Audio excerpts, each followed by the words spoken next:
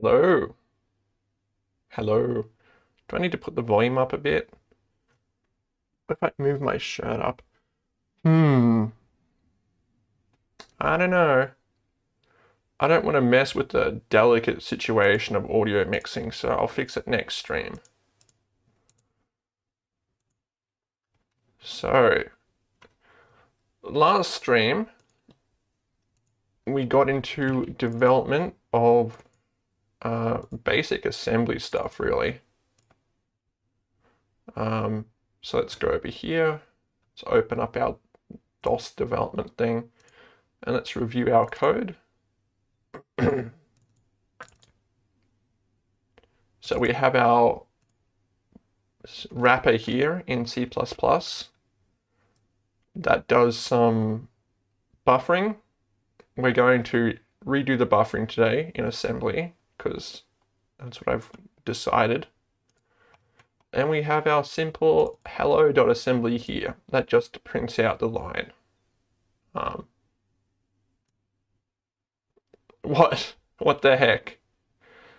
Now, last stream I was pretty confused because I found out that you can only use DI as a register, you can't use AX. So I dug up some manuals and we're going to go through them real quick. Where are we? Docs, Intel. If we look at the IAPX 88 user manual from 1985, we can find basically everything we need to know to program the 8088 and 86 CPUs. And it's even got these nice picture in the front. It looks really cool. I'd buy that. The earlier versions have this picture at the front, which is just like kind of a, I don't know, it's very retro looking. And then it has this one, which is probably my favorite, which just looks like really cool. Just dot artwork.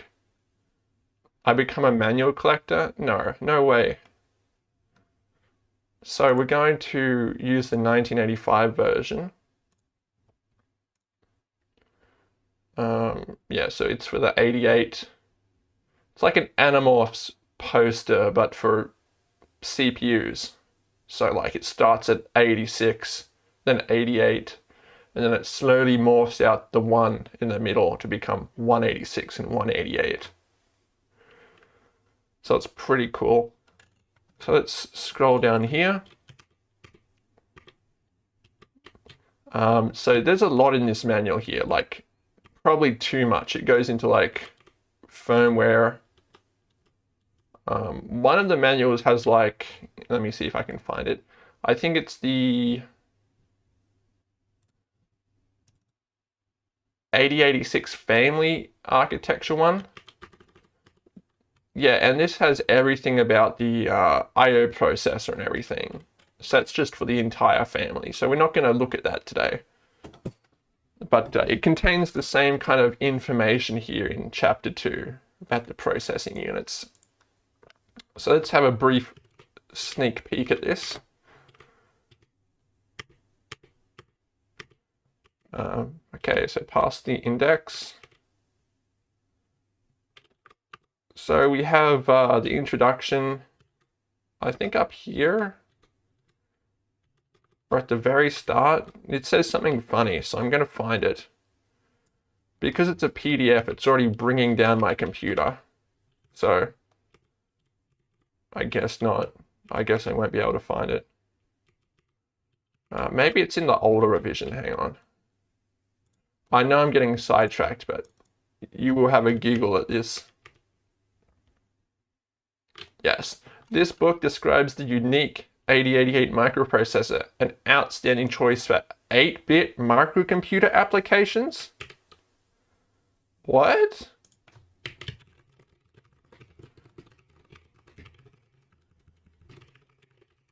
So, I don't know. Anyway, let's head back to the latest version. So we're going to skip past most of the hardware parts.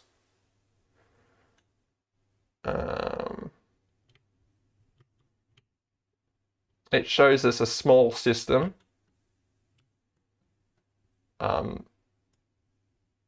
So it has the CPU, it has the bus matrix, I believe that's what that is.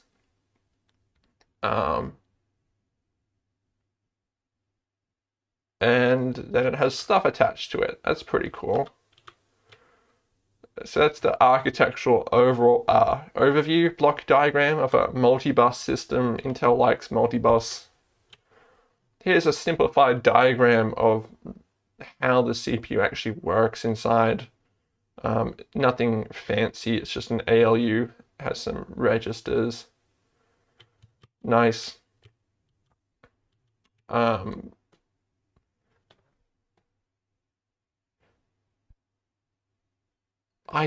not sure if this says it, but one of the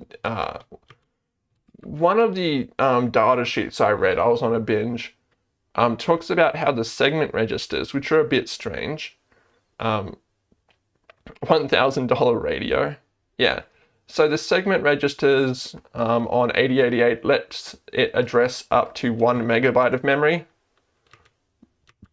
And that's basically done by specifying a 16-byte block address and then an offset into it that's up to 64K. It shows us the instruction pipeline here. That's pretty cool. Eco Gamer. General registers. It's pretty cool. Segment registers. It's all pretty cool. It shows us how segments can be overlapped or partially overlapped or contiguous and disjoint. It's very strange. Oh, here it says, the segment structure of the 8086/8088 memory space supports modular software design by discouraging huge monolithic programs. The segments can also be used to advantage in many programming situations. Take, for example, the case of an editor for several online terminals. There's a text buffer that could be assigned to each terminal, and then you could maintain all the buffers by just changing the segment. So like, look at that. That's a example of switching between multiple segments, but still running the same code or blocks of code. It's a bit weird.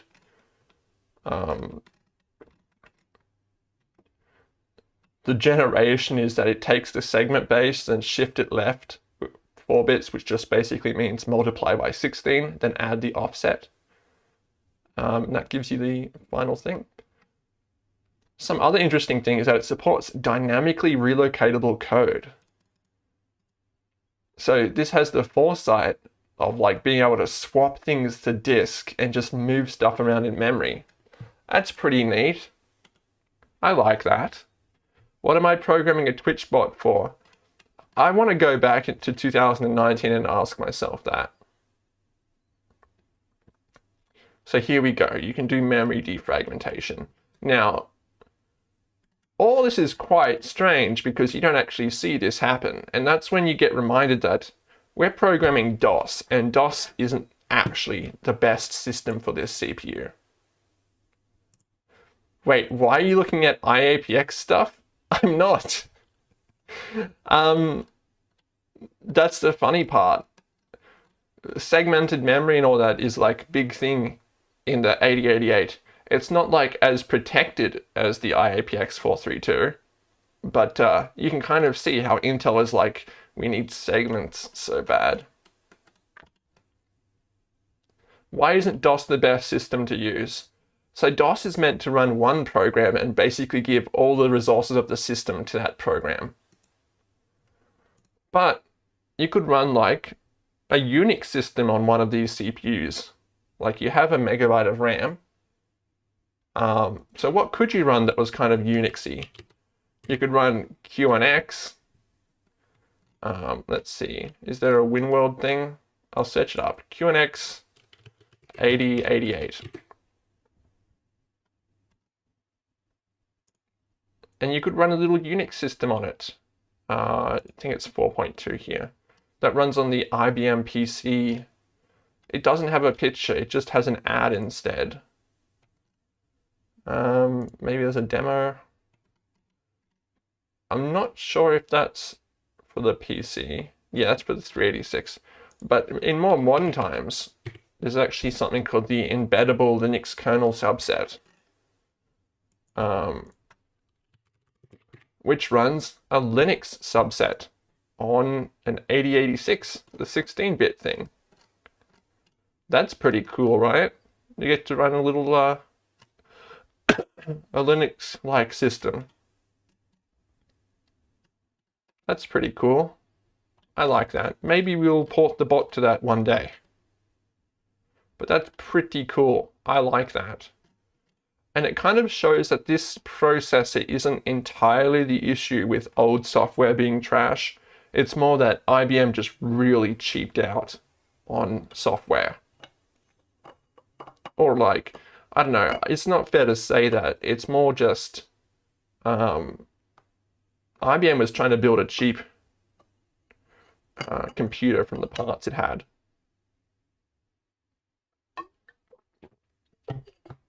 And I think the lowest bidder was Microsoft, who made DOS. I'm drinking water. I have some kombucha for later. But we'll get there. Anyway, so we have some software overviews. We have some data transfer instructions. It's pretty cool. What's my favorite kombucha? Any. I got raspberry lemon here. It's pretty cool. We look at the kind of weird instruction set where like instructions can be multiple bytes long and it's variable length, but that's just to save space, so I kind of get it. Why do I like it? Because it tastes good, bro. So it goes through all the instructions we have. That's pretty cool. So we're going to be using this as a bit as a reference. Yes, it tastes good. It's a drink. You taste it. It tastes good. So here we get to operand addressing modes, which is where I struggled last stream. So you can, like in your code, you can put an immediate value, or you can put like a register. That's pretty cool. You can't put an immediate value as the destination because it makes no sense.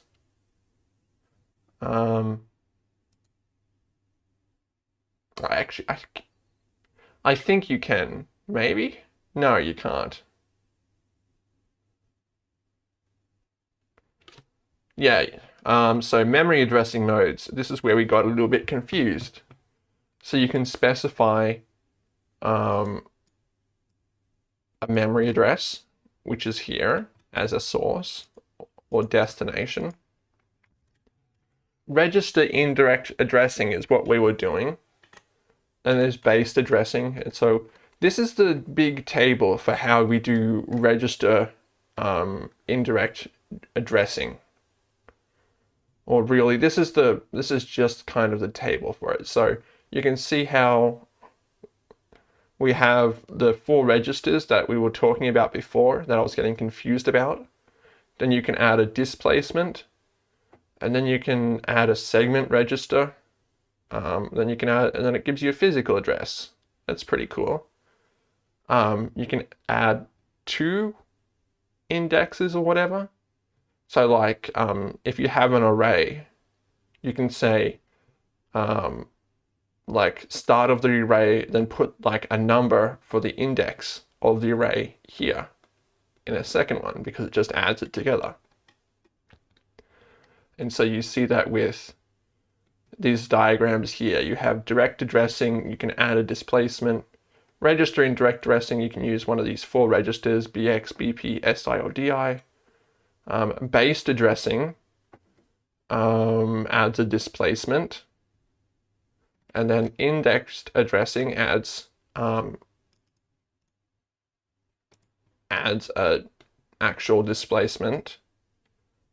Hang on a second. this is confusing. Accessing a structure. Okay, yeah, so that's just base addressing. So, you know, you add a number and then the base register. And so for an example, in this structure, it has like an employee in structure, and then like you have the base register being the employee.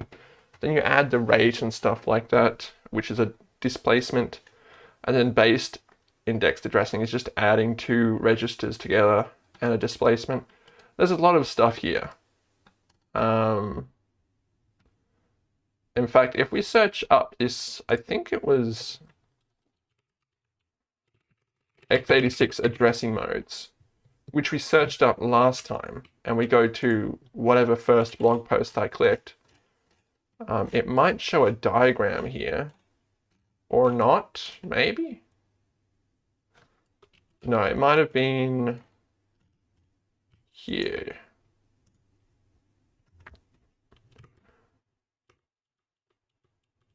You see something of the same. Okay, it's making a liar out of me. Okay. Let me search up 8086 addressing mode. Lies? Yeah.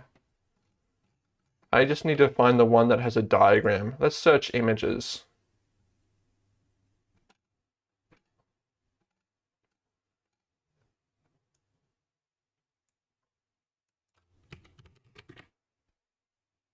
I think it was on Wikipedia. So let's search up Wikipedia. It might be this one. Yeah, here's kind of what I saw and what we see in general.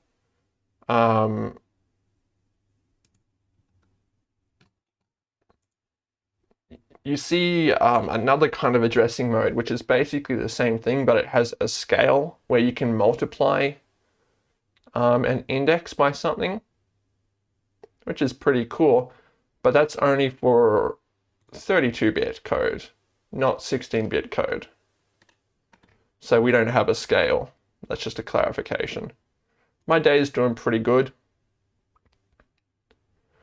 String addressing use the index registers. So figure 126. It uses SI and DI, and I think each instruction it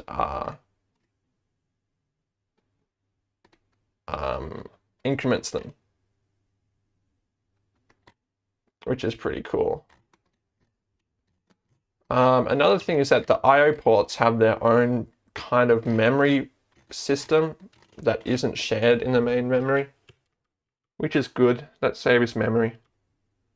And then we have all the instructions here, and you can kind of figure out from them what they do and how you can use them and what flags they set. So let's get on with it.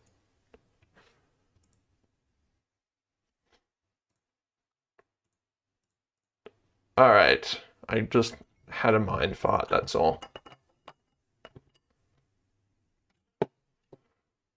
So we're going to do some line buffering, and we're going to think about this first because I think this code might be broken in a kind of subtle way.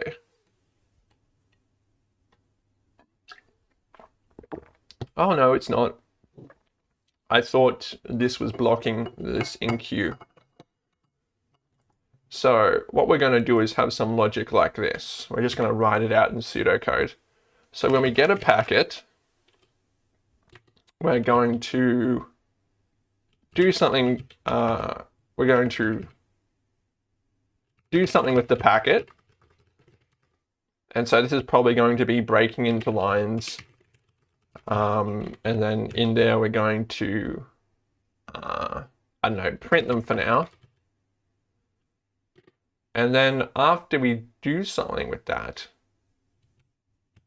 in the same kind of place that we do things with the lines, we're going to enqueue we're going to add to our packets. We're going to enqueue data or something. So we're going to have to see how we have a TCP buffer. We're going to say, we're going to write to that. write to TCP buffer up to 1,000, I think. This is where it gets a bit strange, because what if we run out of space? I guess we just give up. I guess we could send them off. But by the time we've done all this, wait,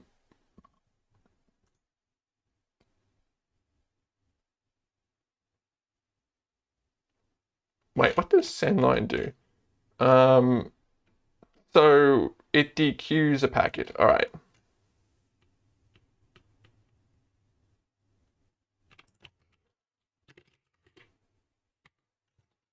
Where does it get this packet from? Get xmit buff. All right, so it has separate buffers for incoming and outgoing. I think xmit, I don't know about that, but we can get a buffer. That seems fine. So we're going to write to the buffer, and then at some point we're going to send it. We're going to need it to be able to kind of run over a little bit. It's unclear what to do when it's full, is what I'm saying. Because the data in does not necessarily mean it's the same amount of data out. So we might have to make a rule, maybe, of how much data we can generate given a packet size or something like that. Or we should just decide what happens when we run out of data. Could we send the packets off? That could be a good idea, right? So we write to a TCP buffer and then send if full. Yep, that seems like a decent idea. Then once we've done with that, this should actually do something with the packets, the incoming packets. And that should break them into lines. Then for each line, we print them, then write to the buffer and send if they're full. So that code seems kind of decent. That's kind of what it does there now, but it's a bit confusing. So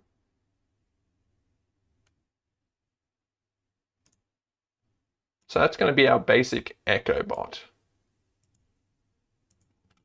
So how are we going to do this? Well, we're going to have to take as much stuff we can do that would be DOSable out of here. So this we can't really do much about because it requires interacting with C++ stuff. Process packets, not much we can really do there. That's kind of going to be our main loop. So that would be here. Breaking into lines. That seems like something we should do in assembly.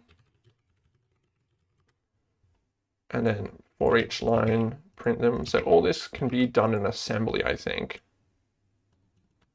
And then we will just need some code to send to the line. And that will have to be,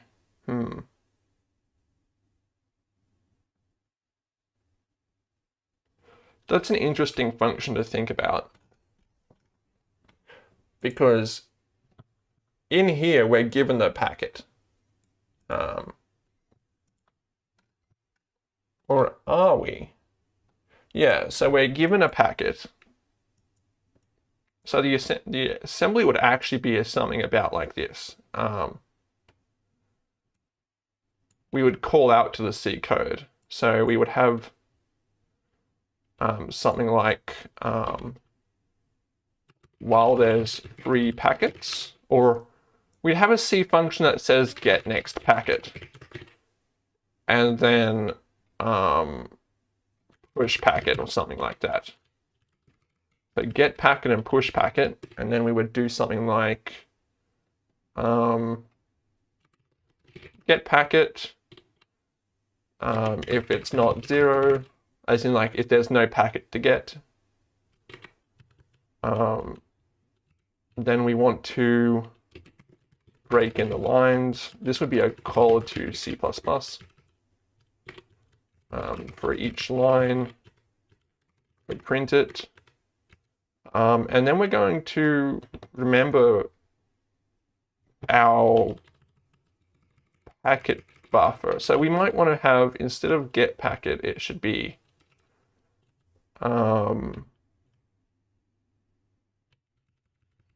send data. Let's just remove the idea of packet from the DOS code for now. So it'll be get data and send data. So we're just dealing with buffers.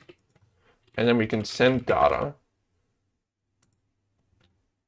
Although, no, that should be fine. Although,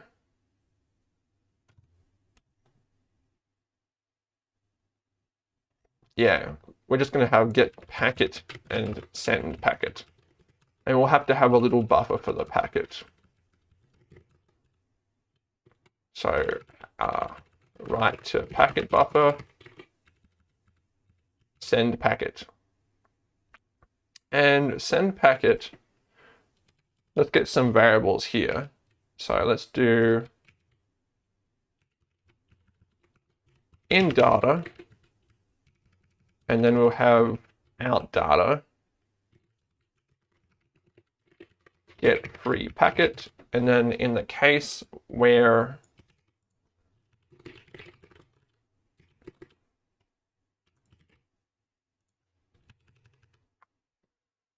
in the case we send it,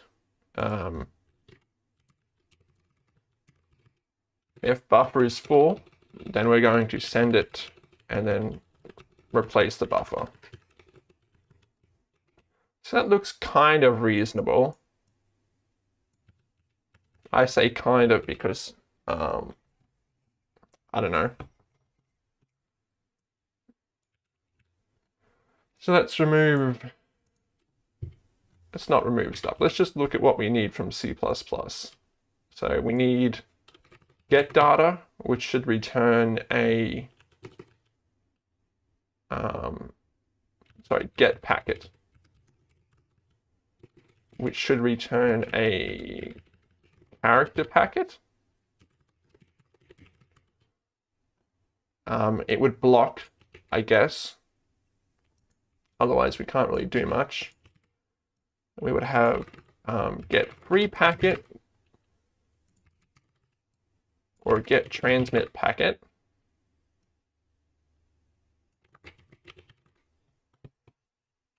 We could probably make this a function that does it kind of not atomically, but 2-in-1. So it could just be, instead of get packet, we could have it be receive packet and then transmit packet. And if you specify a variable, like an out variable, it will send it, or an existing packet. We'll have to figure out, how do we actually build a packet here?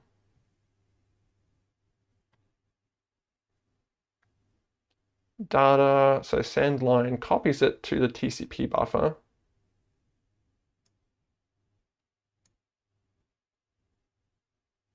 Do we want to just write to the TCP buffer? That seems like a good idea. I think we're allowed to do that.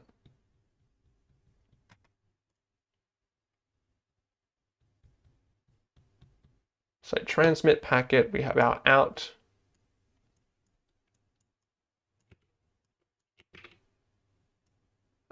Yeah, that seems fine. And then we have, if out is null, it just won't send anything. So receive packet, and then we have transmit packet null.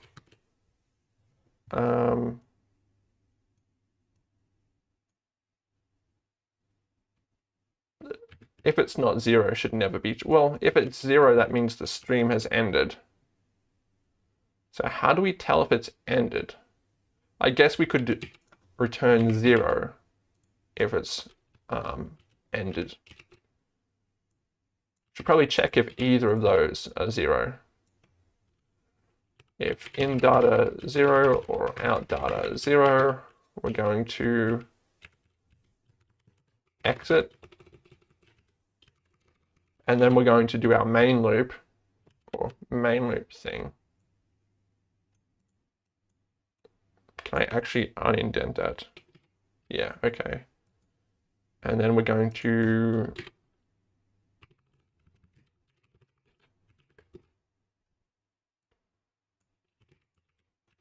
have a jump back to the main loop because we don't have that. So we're going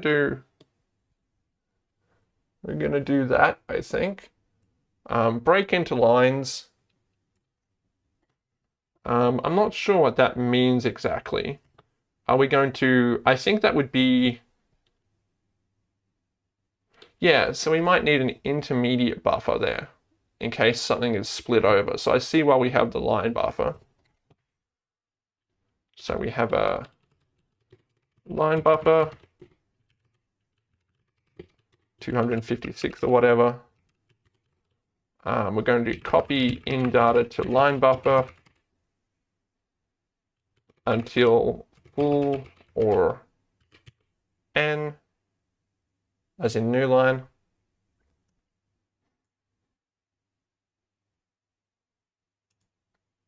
No, we're going to have a copy. All right.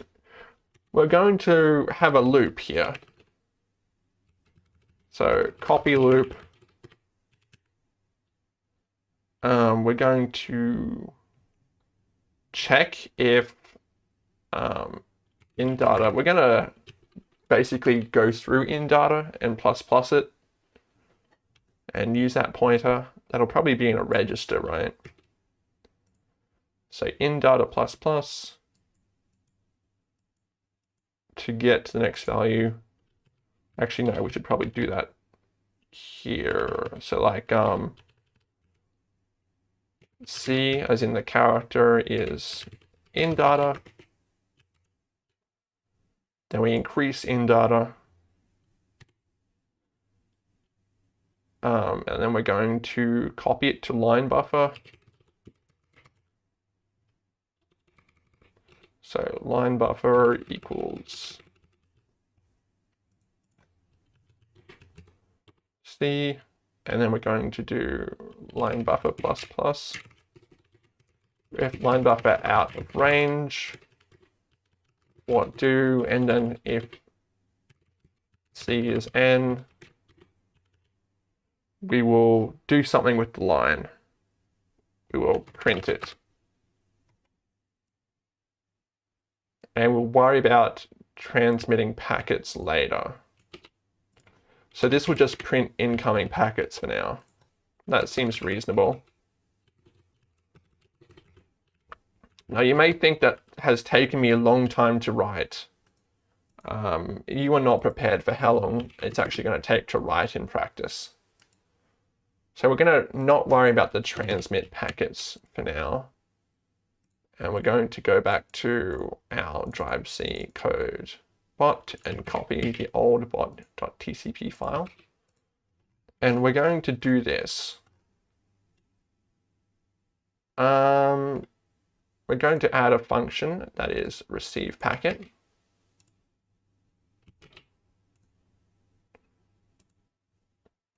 So what are we going to do? This is going to be an extern thing as well, kind of. So receive packet is going to, what will it do? I guess it's going to be the same as process packets. So we're actually going to call ASM loop here. And this is going to be ASM loop.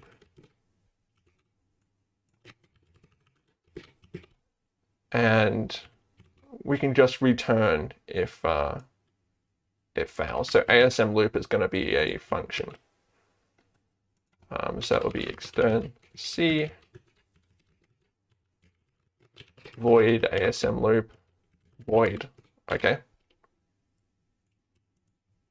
And ASM loop will be able to do receive packet, and that will run this code basically. Let's just change that. So receive packet. It drives packets, it checks, and in some cases we return 0, and that's fine. And here we're going to have to somehow return the length and the actual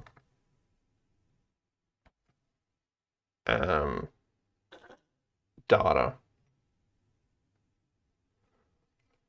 We have to return the data and its length. And then we have to free it after we're done. So I guess we will free it by providing the packet before.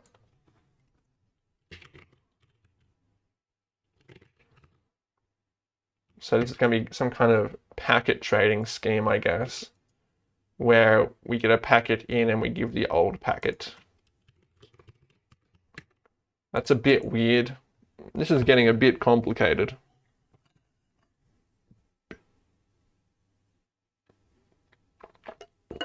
But that's okay.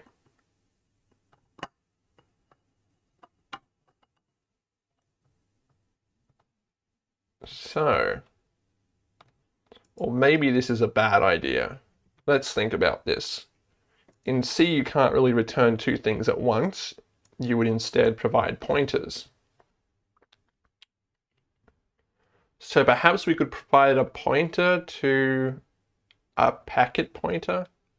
Or what if we just have a global current packet pointer? I know we like globals. So we're going to just make a function called current packet. Or receive packet. All right, so this is what we're going to do. We're going to have a current packet, and this will return a buffer. We're going to refer to packets by their buffers. And then we will do return packet buffer.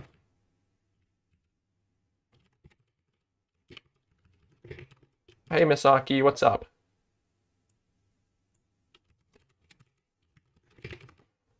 Okay, we're not going to use the word receive anymore because I just can't spell it. We're going to call it current in packet. Or we'll just use the Unix receive, okay, just RECV. You can fill your water bottle. This is going to be a long one. A long boy. And we're actually going to internally keep a TCP buffer. No, we're actually going to keep a copy of the actual buffer, the receive packet, which is, yeah, from MTCP. 10,000 hours? I hope not. And then we're going to have receive new packet. I think that'll be good. And that will update the current receive packet, which you'll then have to call. And that will return the length. Ooh. And it will also free the existing packet. See, we're getting somewhere. Kind of. This is all pseudocode. Let's dump all this. By dump, I mean, yeah, let's dump it. We have a backup file, I think. We're just making something that echoes data. lines at the moment. Remove the line stuff. There we go. You're probably, Duke's having to wake up once in a while to do stuff so Twitch doesn't ban. Yeah, you're probably actually wondering why I'm doing a function here to wrap this, this variable. And let me tell you something I've learned when writing code. This is a trick of the trade. Not just that global variables are bad, but this allows you to return a different thing based on something like a stack or a scope that you're in. So by having a function like this, we can write code as if we're using global variables, which is cool, A+. But when we actually call this code, we could set this to be something different before we actually run that code to create kind of a scoped environment. Neat, huh? So set up socket, connect socket, external C, current receive packet. Receive new packet. I don't know if we need to put this whole thing in extern C, but why not?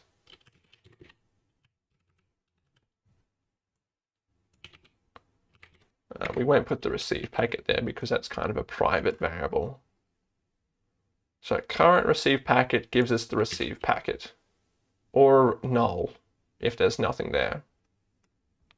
And then when you do receive new packet, it will free the receive packet, which might be null. So let's initialize that to null. I don't know which null you should use in C.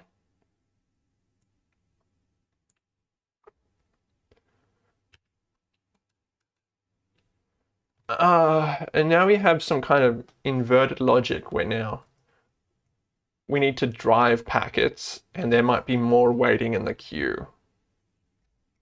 So we could use a callback here. We could have some kind of callback, but I don't want that, okay? That's not me. I don't want to be using callbacks because this way just makes it so that I can write code as if there's a global mutable state and then later shim out the global mutable state. So we're going to figure out how this works, but this is kind of going to be our interface.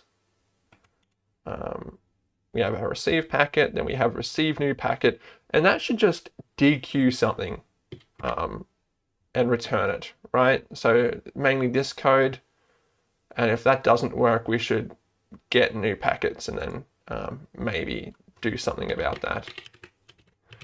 And then we have this extern void ASM loop, which is going to be the main code that we run here. I don't know why we have RC. We'll just set RC there so ASM loop can return a value. Our return. And it will probably have to, I don't know, do something. So we have extern current receive packet and then receive new packet. And that returns the length, and this returns the packet buffer. So let's wipe all this code, I guess. Maybe not.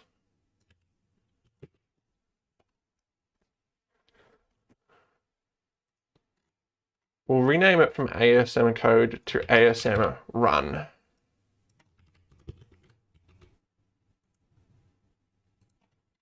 And let's just dummy out receive new packet for now. And we'll have it return 0. That seems fine. Let's TRC stream. Don't like that. Okay, so we have some dummy stuff now. So we're going to run something and it's going to call receive packet, and then it's going to do receive new packet, which should be 0. So we're going to do global ASM run. I think we need to put a dash over there at the end of these things because they're defined in C. I think we should probably like push a whole bunch of stuff onto the stack. We do have an actual push function for that, to push everything onto the stack that is in the 8186, and that's acceptable. P for push, please. MNOP. So pop, push. So it would be push F or push A. Push A and push F, I think. I don't know. Do I need to push F? Probably. So let's do close all that Firefox stuff. So we're going to do push A, push F. That seems fine, right? And then at the end we'll do pop F, pop A. We should probably do the flags. Well, does the pushing modify the flags? It doesn't look like it.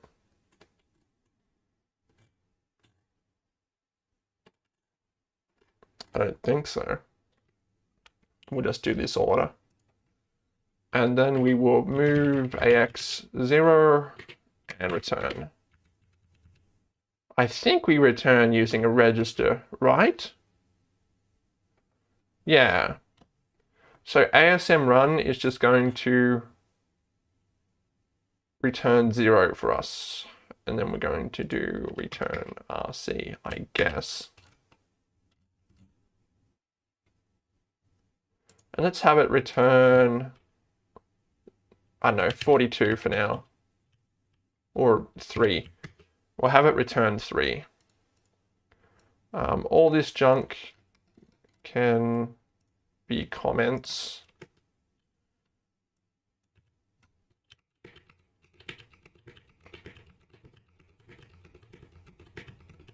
I know it hurts to hear that. Don't worry, it hurts me too. And then we'll just, oops, I scrolled way too much.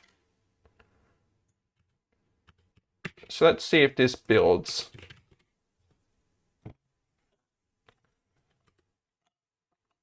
Implicit conversion of pointers, line 53, 52.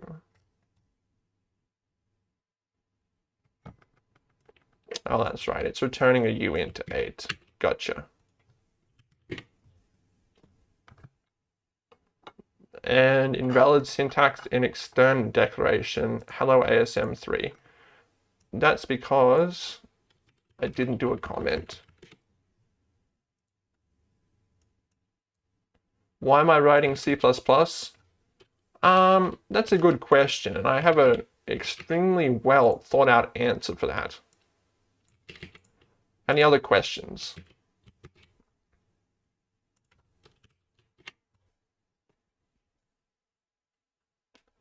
Segment relocation warning, undefined symbol ASM run. Oh, I have to define it, don't I? Oh, no, I don't. I have to actually set up the label here.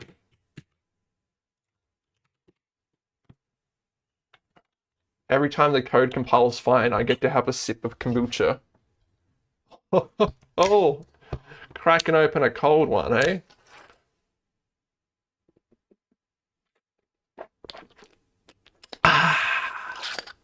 Okay, I'm not going to be that dramatic about it. Let's see if this does anything. Now, it didn't infinite loop. How do you get the return code in DOS? DOS get return code. It tastes like beer with none of the fun. How do you, oh, do I do like a, can I do like a bot or echo hi?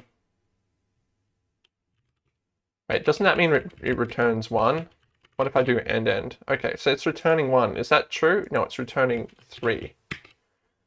Fine. Let's try this now. And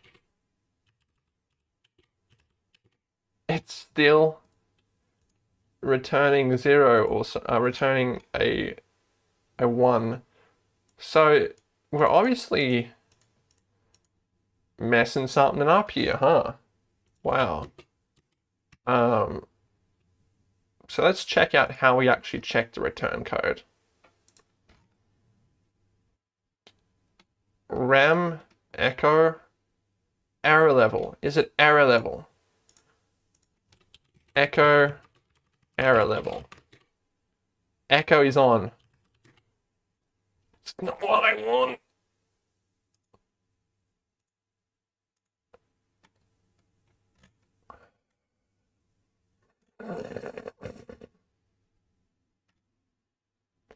I'm not angry.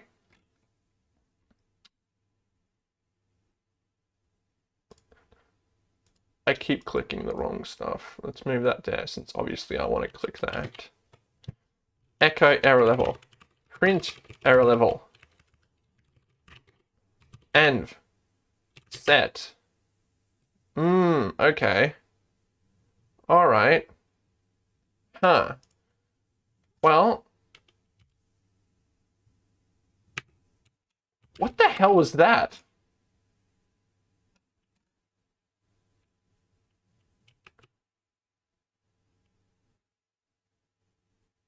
Was there just like two dudes kissing on...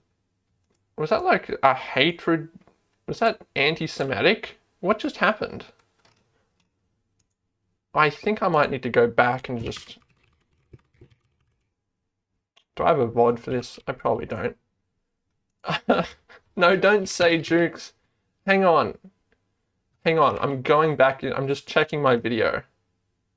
Oh, I can't skip. All right, so we're just gonna believe that it's fine and that it wasn't, it was a optical illusion and it wasn't like two Arabic cartoon characters kissing. I mean, I don't have anything wrong with that, but usually people don't put stuff of gay Arabic cartoon couples in a tasteful fashion that isn't meant to be like really offensive. DOS get return code, get exit code. It's called an exit code. Error level. How do we print error level? You didn't miss anything important. Look, echo error level. It's supposed to work. Echo is on. So it's not, okay, so error level isn't defined. I've got to go back and make sure. No, the viewers demand it. No, you can go back and report back. Just screenshot it for me. Bot, show me the error level. Can we tab? No. So we're going to need something more creative to figure out what the return value is. And that's going to be printing it.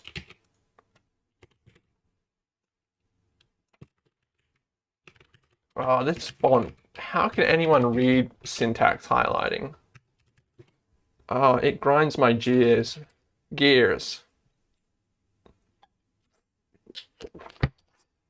All right. Return is 3. So it does return fine. So if we set that to 0, and we do wmake, and then we run it again, return is 0. How come it doesn't echo then? What is a DOS successful exit code? Is it 0?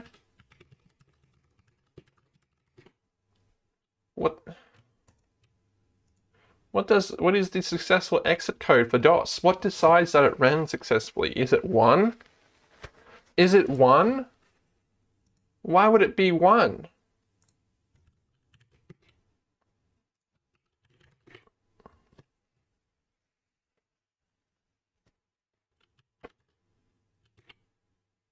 It's not that. Bot or echo 1, echo 5. So I don't know how to return success.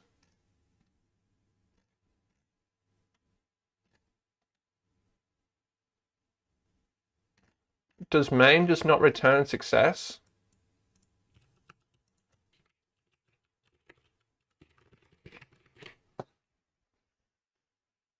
I mean, I know there's exit success. Should I be using that instead?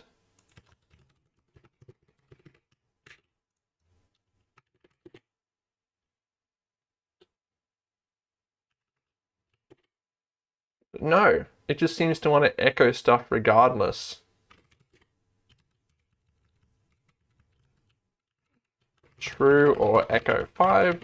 So that fails. ls and or echo 5. All right, so I just don't understand what's going on here, and I don't want to dig into it too deep because we have something to do. So what are we going to do here? We're going to run we're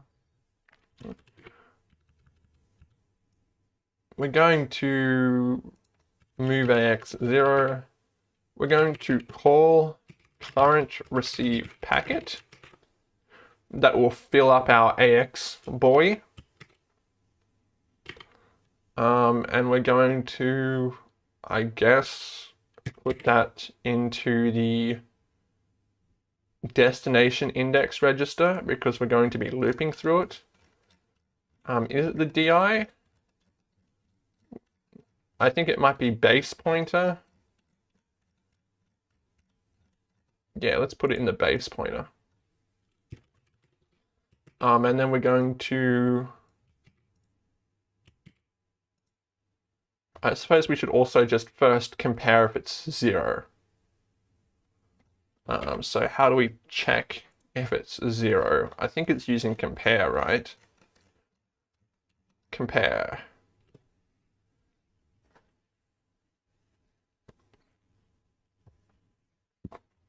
Okay, so how does compare work? Wait, no, we do a compare, then we jump if it's not equal or something. Let's find J and E. So jump if, yeah, so we have all these jumps. Jump if, is there equal? If jump if 0, okay. So compare AX with AX, I guess. Jump 0 to bail.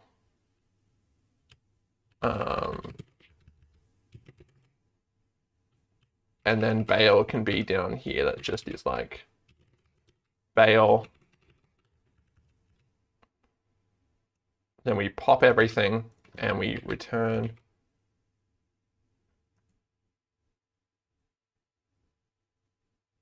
1. That seems like a little bit of a waste of code, but whatever, we can optimize it later. So let's add this back. So it should return that, and let's just copy this code.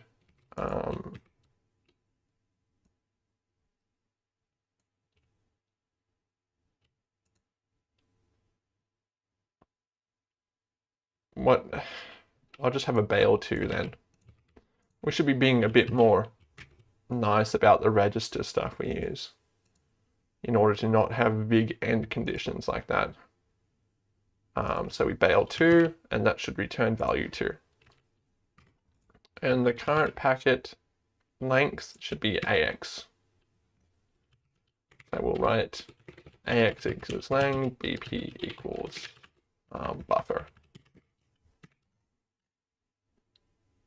So that should get us to about there, I think. And then I guess we would have a jump back to ASM loop. Yeah.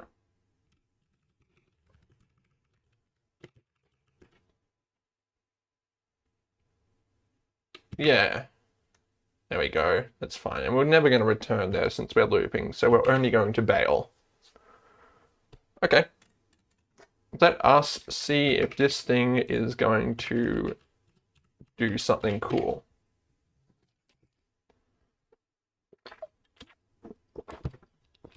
Yes, I drank kombucha.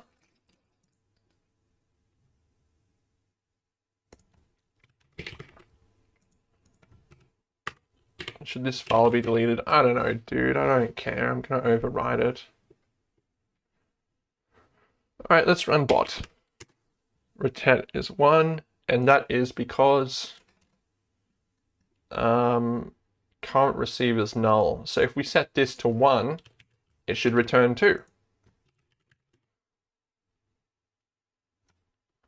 Oops. Oops.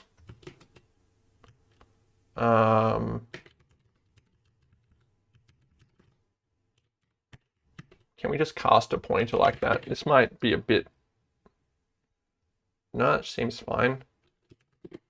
Return is 1 still. Why is that? Receive packet should be 1, and it would jump to bail. So my compare is not working. So we need to compare.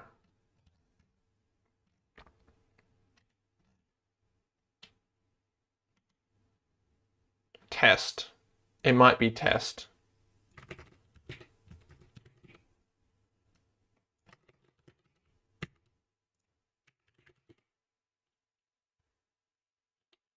Invalidate combination of opcode and operands. Listen here, buster. All right, we're going to just go down, flag operations. Where's compare?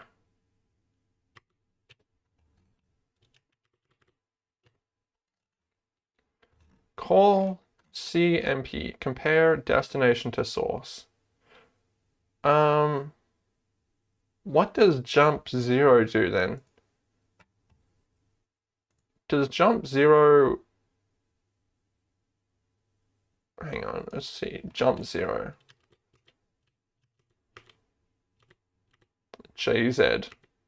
Our boy JZ. Where's JZ?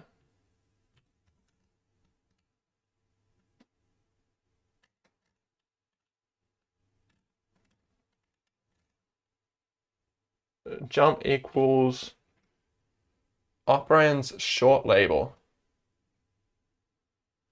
Jump if equal jump is 0. So what does it take as an input?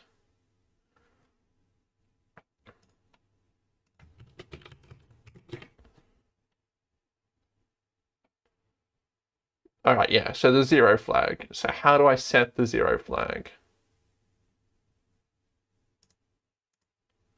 Okay, well, apparently you're supposed to run text, so what's compare? What is compare if not test?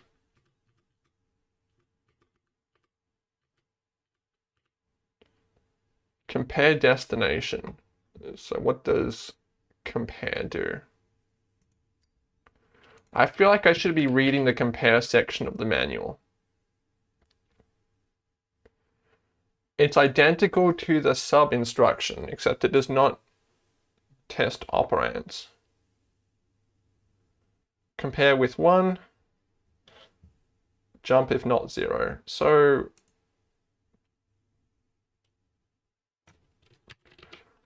let's just try testing. If it returns 1, then test AX. Okay, all right. I'm doing that thing again where I don't read things and get confused. So I'm going to sit down and we're going to quickly read this. So logical stuff. Here we go. So string instruction, registration, and flag use. Program transfer. Unconditional transfers. All right. So we have the conditional jumps, and those jump based on the carry flag. That's on various flags.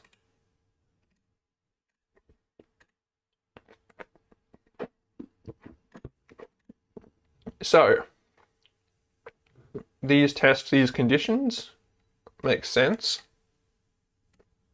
It uses unsigned value. It has some signed and unsigned values. We have set carry flag. Are you going to show me how to compare stuff and test stuff?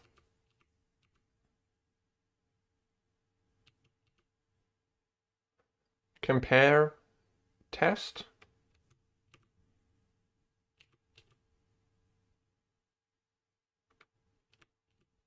All right, we're going to search up for compare then and see where it was referenced. Was it referenced before here? Probably. Okay. So this section is instruction synchronization.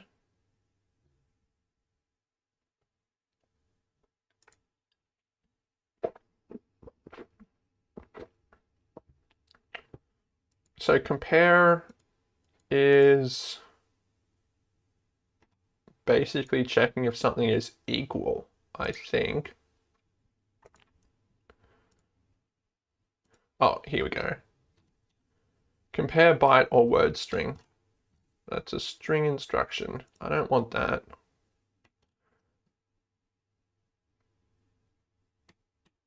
So compare is equivalent to subtraction, which would mean we want to compare 0 and something and see if it's 0. But shouldn't we like, what's the test instruction?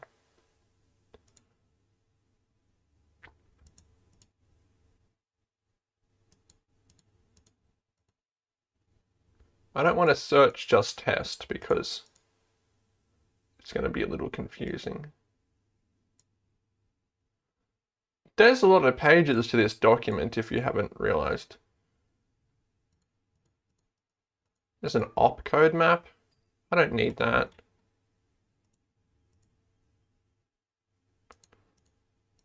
I've just looped around, so we're going to look for tests now.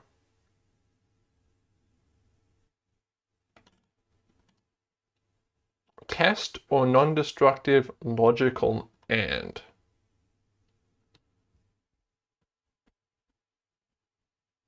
So we want to test if they're the same. Test or logical AND. So that would be, instead of subtraction, it would be if something and something. So we're just going to use comp. We're going to subtract. Subtraction can end up in the negatives if you do it in the wrong direction. So let's find the compare instruction again.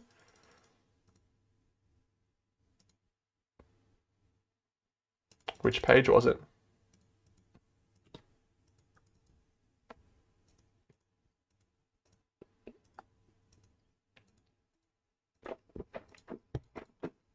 Yes, there are actually a lot of pages. There's a thumbnail view, so we might just be able to skim that. It would be around this area. C for compare. That's O for or. J for Jukes. I for Igloo. C for compare. Compare destination to source.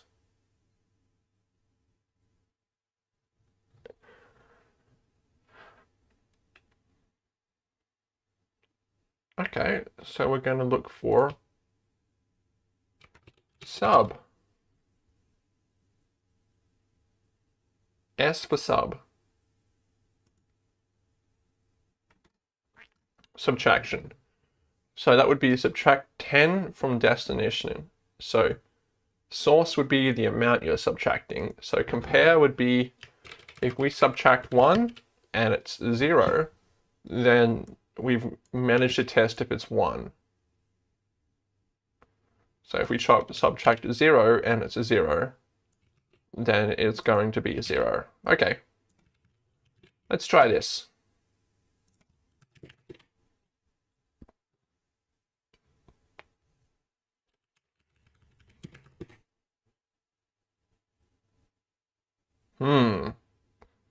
while it's looping,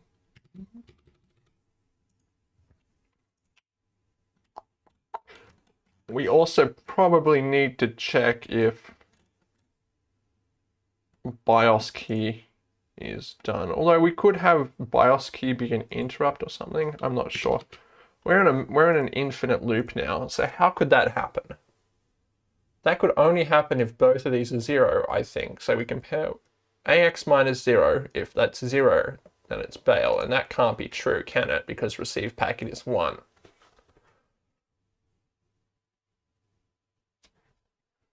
And this should be receive new packet. So obviously I'm not understanding how exactly compare works. So let's have a look at this page that I found. So if destination is source, then 0 flag is set.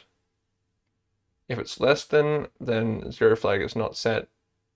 And if it's greater than, so if destination is source, then that sets the 0 flag. That makes sense. So that should, neither of those should be jumping. For now though, let's just not loop because we can't seem to figure that out.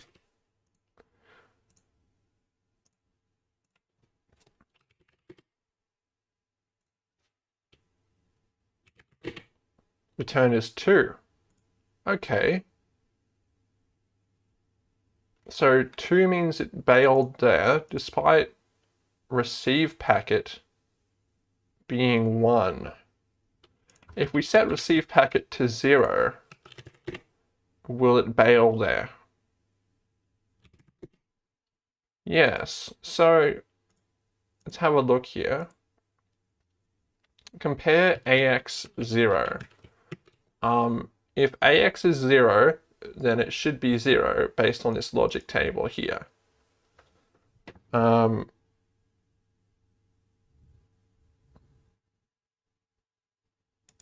So if it's equal, if destination is source, then it should be 0, and then we will bail. So right now it's 0, and if we set it to 1, it should skip it. Yes? And that should give us return 2. Okay. And then if this returns 1, then it should skip it because it compares it to 0 and then jumps.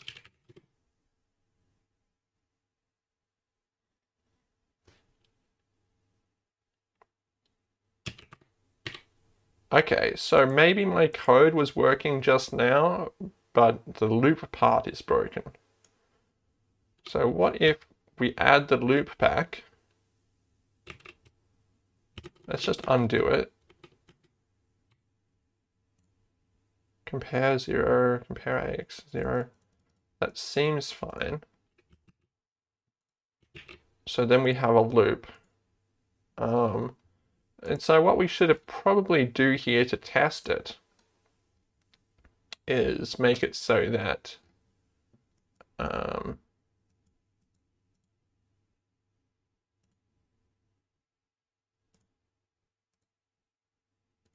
we start with 5.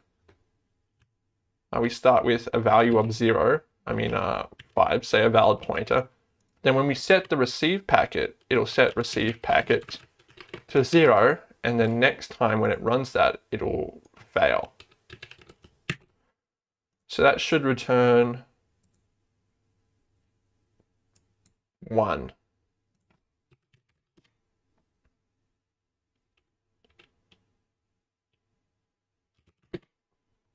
It returns 2. Why is that? Receive new packet's length, if it's 0. Oh, we should probably set the length to 10 then, to say we have a packet length. Oh, okay, I think, all right, I understand. The issue was me because I was associating 0 with success, where in this case it was not. Okay, so we have some functions here, and we have a loop that will loop whenever there's a packet. So let's print new packet. So let's set some data here.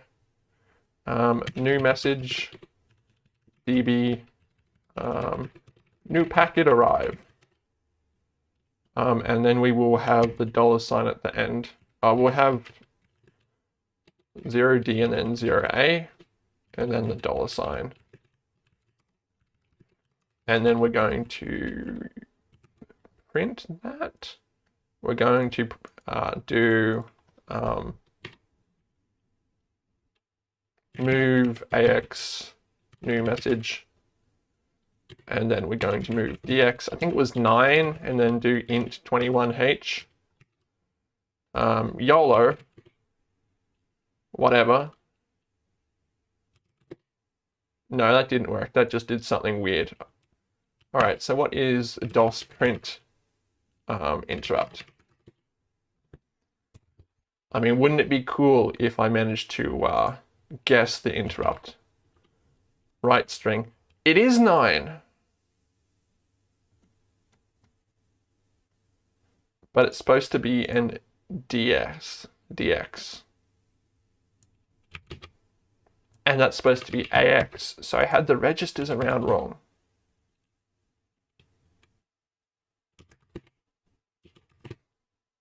And that freezes. Fantastic. Move DX. New message, move AX9. And then it should write the string. Yeah. That should work, but it is not working. Is it because I'm setting the base pointer? Let's try that. Sometimes setting the base pointer confuses things. Let me also shut my window because it's starting to get cold.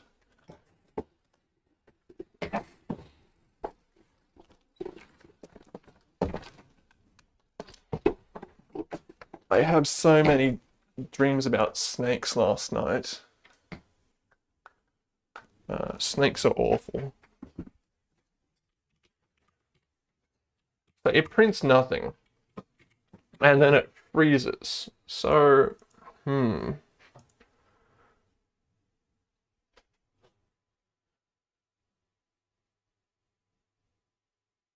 That's not good. What did the snakes do? They spooked me.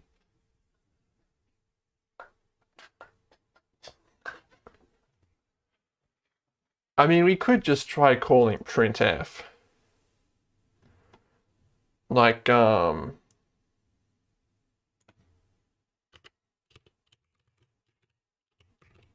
we could do move AX new message, call printf. That might be a bit nicer to do. I mean, I know it's not assembly, but YOLO. Printf. Oops, it should be extern printf.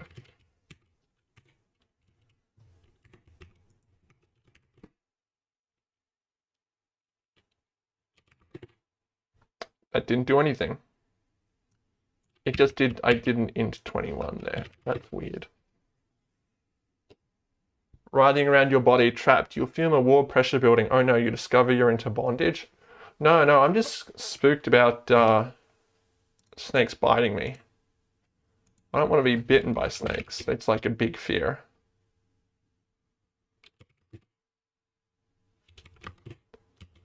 So that's not printing.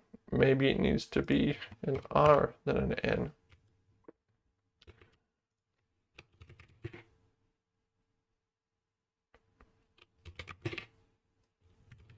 It's not working.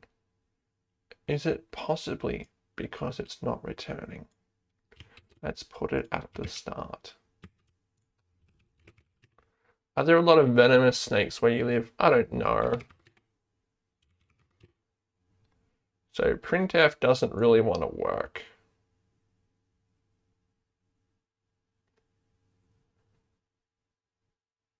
Is this me? Is this me being bad at programming? I feel like we need to do a DOS hello world thing.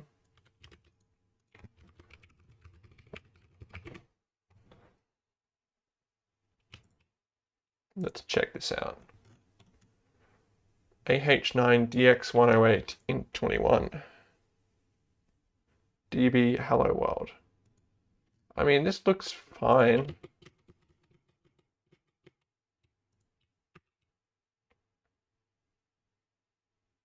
Is printf overriding something? If I remove printf, does that help?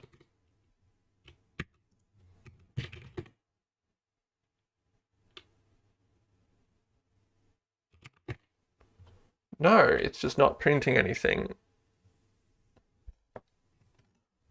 So we're going to undo all this code that we've changed today and have a look at how it printed stuff before.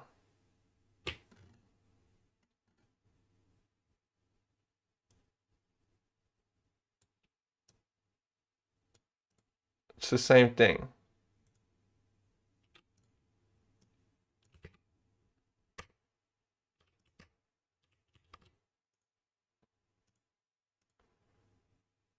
This is a little bit confusing, I'm not going to lie.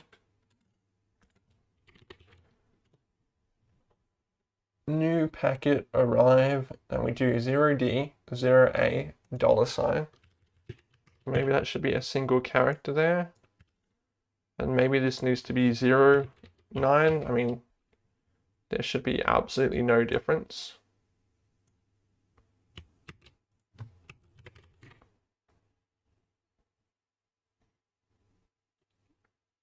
DOS, you are making a fool of me in front of everyone on stream. Don't make me bring out the debugger. Okay, I'm bringing out the debugger, because obviously you can't figure this out.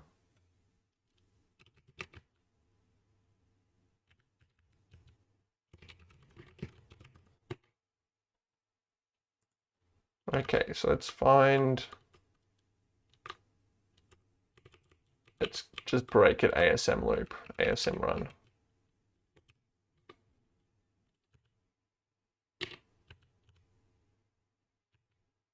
Damn it, I missed it.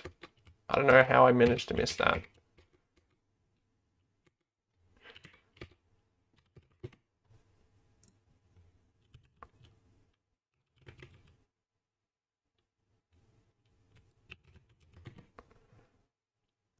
So, step in, push, it calls that, and that sets AX to 1.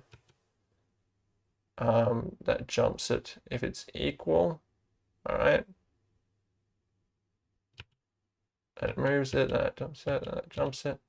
So it moves DX to B41 and AX to 21. So what is at? Memory at DX, DSDX. New packet arrived.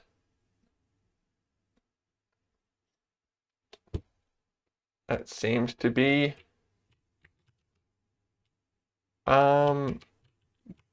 what I want. Okay, so let's continue to modules. I lost my window. Source, locals, watches, modules, code, source. Where's my code gone? I guess I'll just do a space. I lost it.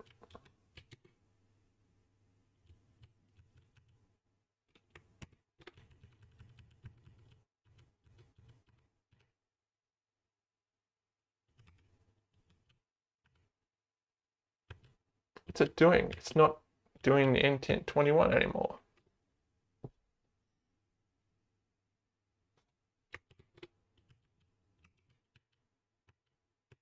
Why? Oh, the task has completed running. Am I just telling it to exit? I shouldn't be. DOS print interrupt. 9 AH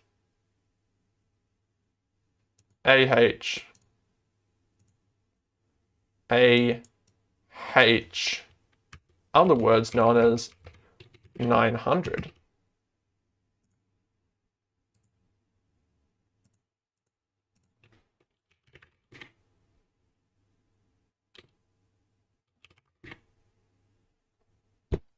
There we go. That's more like it. Toot toot.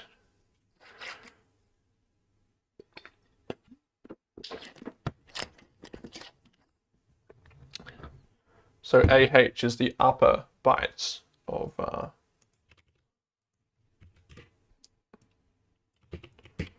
the AX register. So what would that mean it was doing? It would mean it would be doing instruct 0.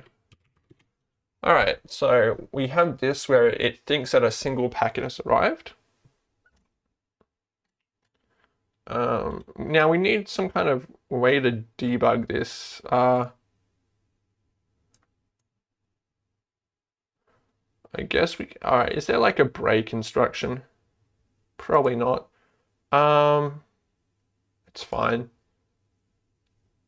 One thing I do want to check out. No, all the functions should be, well, this should be available. So let's move BP to be our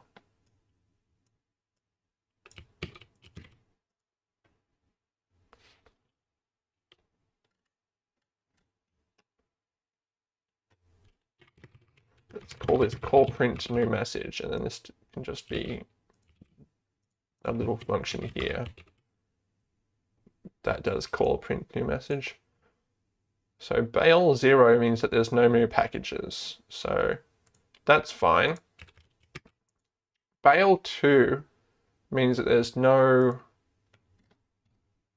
the packet is length 0. So what should we do there?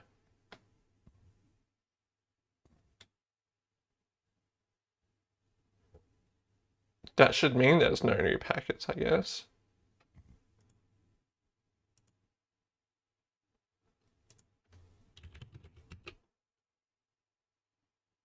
We'll just say if either of these are 0, then we'll bail. Although we should probably print an error message about it. Yeah, let's do that.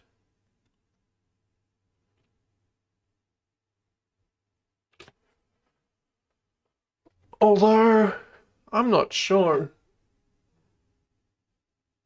I think we'll just make it so that if receive new packet returns 0, we will just I don't know. This seems like a design flaw, doesn't it? Because these two are interlinked. If you have a packet, it should have some length. That's not a guarantee I'm making. And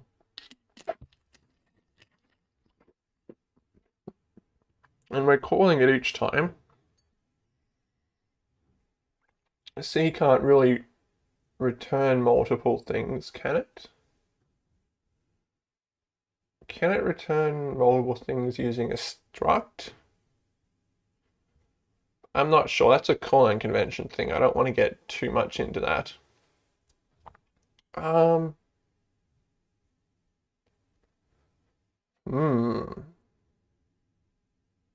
I guess we could just make like a guarantee that this will always be a value.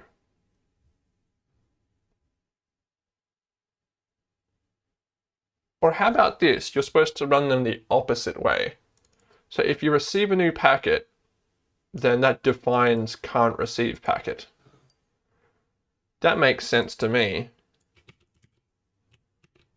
So if you receive a new packet, and there's no packet, we'll jump to no new. We're also going to start putting dots in front of stuff that runs inside of a function to kind of scope it like that. No new, then we'll just return 0 because we're done. And if current receive packet, that will always be correct. So we could add an assert, but we won't.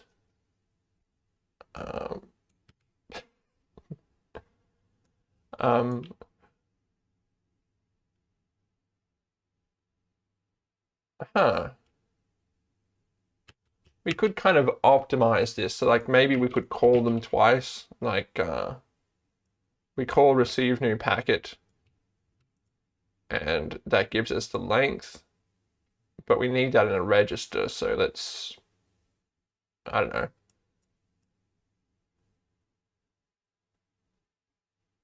We call receive new packet, and if that fails us, then whatever. And then we have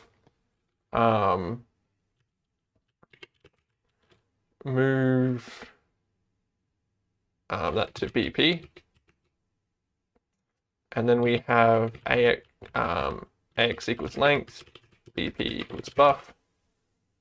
And then we will print that we have a new packet. That seems reasonable.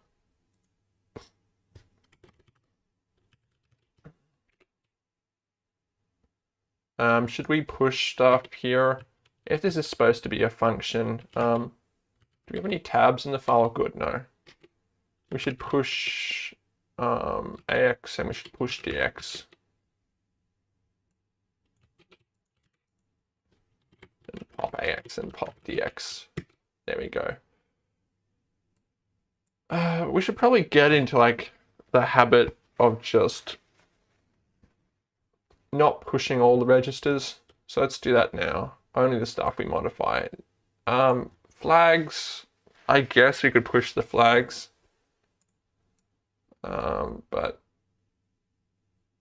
nah, we're not going to push flags. So we're going to push AX and BP.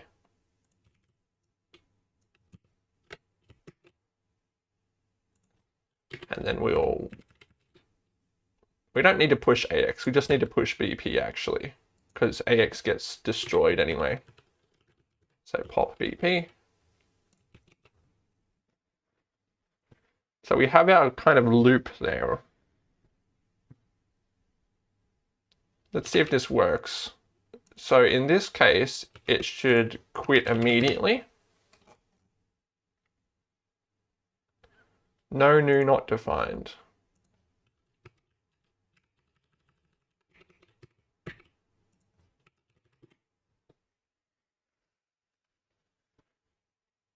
New message not defined. All right, I need to define that as dot new message.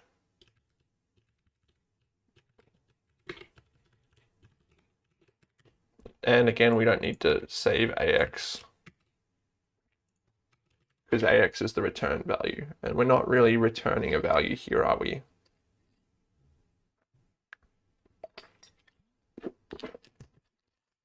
So let's try this.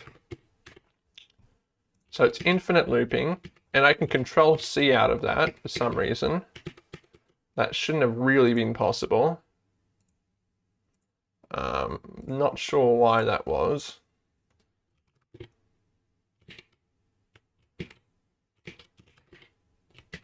That's a bug, I think.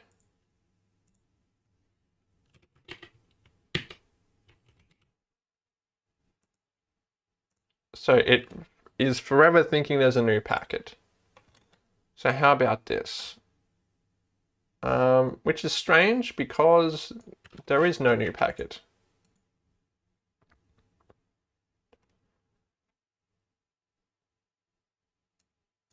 What? Jump no new. Receive new packet should be giving us a 0. Oh, it's returning 10. So my code was wrong. But return is 0. There we go. We did it. Is that from the Digimon movie? No. Alright, so what next?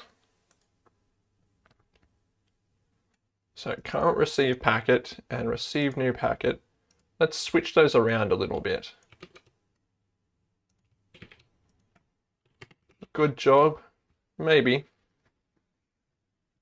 Maybe.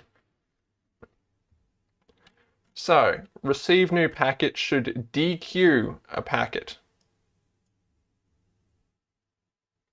So what we're going to actually do here, we're going to have to put this BIOS key thing in the loop here.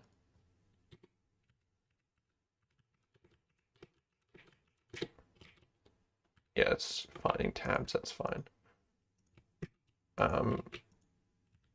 And then we'll have to, yeah, remote closed would be 0. So what we're going to do is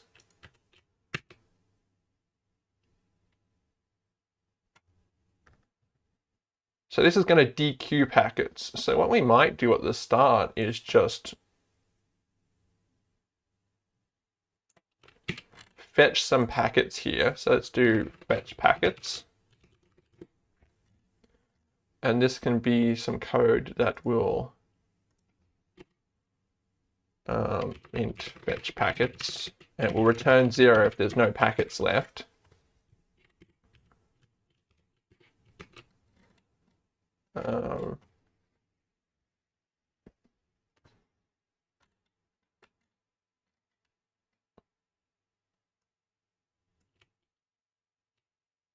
Yeah, so fetch packets that will process packets and drive packets. And if the remote is closed, it'll return 0. That's okay. It says quitting, which isn't good. So I'm not too sure about what we'll do with that. How about we just make it so if the remote is closed, then we will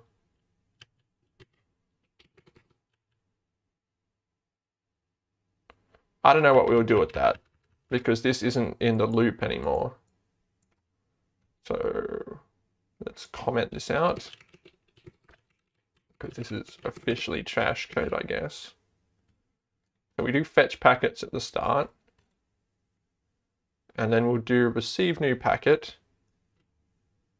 And what we would do is free the receive packet if there is a receive packet. We will free it. Oops, this isn't Vim. I don't know why I'm not using Vim. If there's a receive packet, then we'll do receive packet equals socket.incoming.dequeue.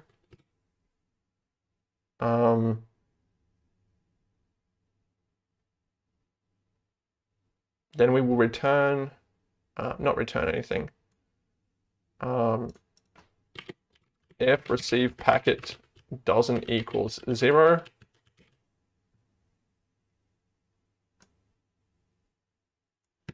then we'll grab this data here and return the length.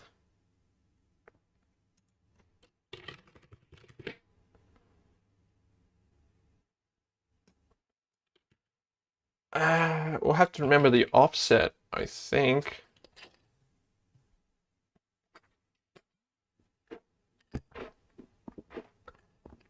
Maybe.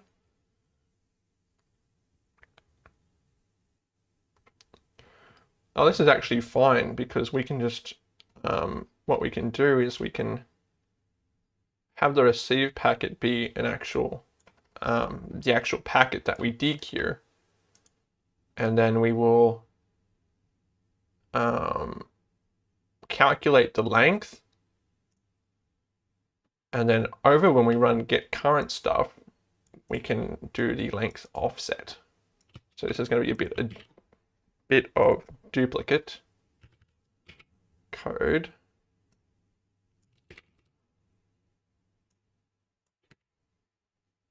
But we can return the user data there.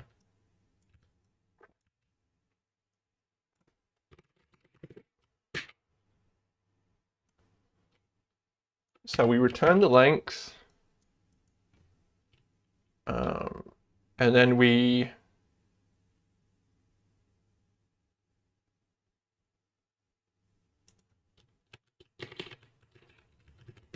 So here we go. We dereference the headers and we get the user data and then the length. And we return the length, and then for receiving packets, we return the user data. And we keep an actual link to the packet there.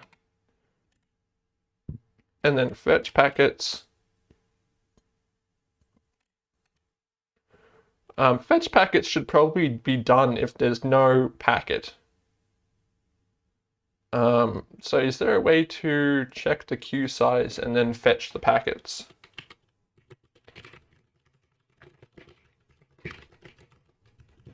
Let's write that. And then we'll return 0 if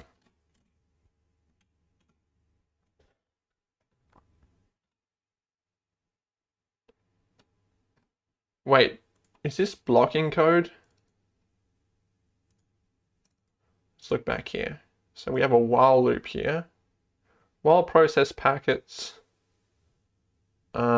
So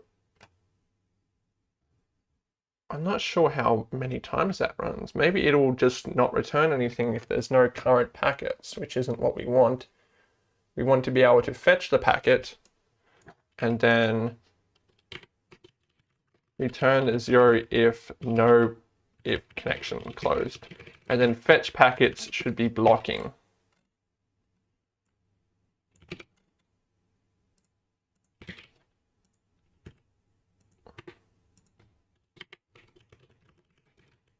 Run until new packets or remote closed.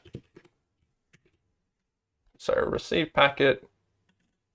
Yeah, that seems fine. Let's try this. Packet has not been declared, line 58, 70, and 80. That should be receive packet.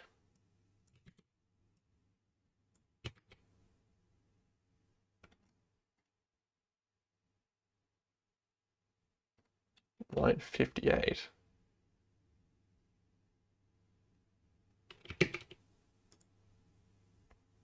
Missing return value. Ah, okay.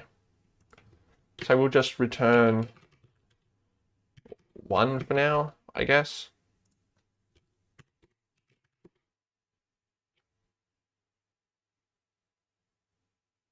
All right, let's see if this works. So it returns 0 and hangs. Put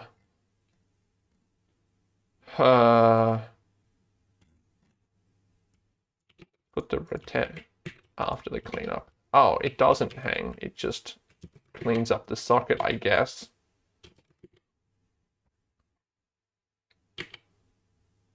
Is that because it's trying to connect with a timeout or something? All right, so it returns 0 immediately. So let's just try and check how many packets we have. Actually, no, we'll print if the socket has closed.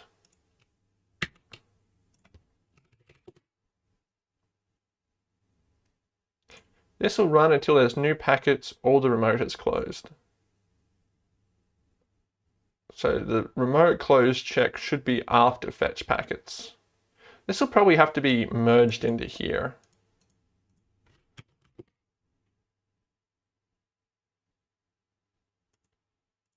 So is it gonna, it's hanging there, but I'm not sure why.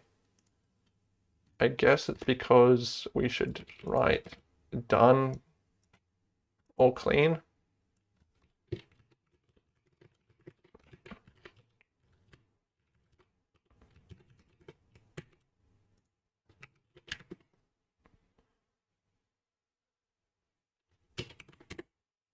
Okay, so that's just the cleanup time. Maybe it's because it's getting packets. So what we should probably do here is just mimic our old code, which just loops forever. So what we would do is fetch packet. Oh, it's no copy thing. So we will copy this code over here.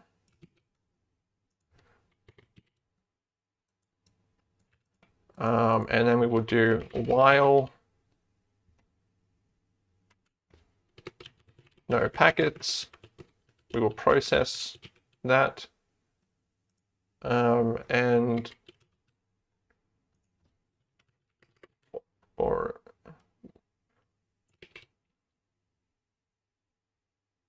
while no packets, while the socket remote closed is 0 and we have no packets. And then if its remote is closed, we just return 0 because there's new packets. So how do we figure out how many packets there are? Sock incoming.deque. Sock.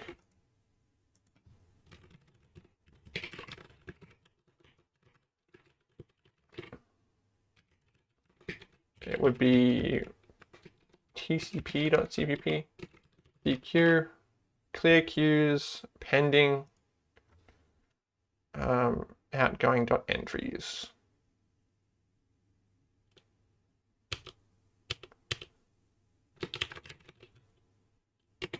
So entries might be what we want.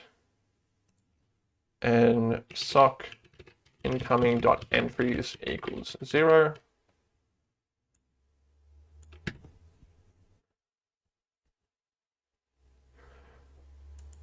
Okay.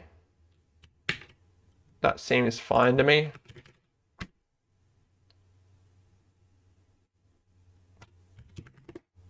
New packet arrive. So Twitch just gives us one new packet. I mean, the IRC server. So let's just do...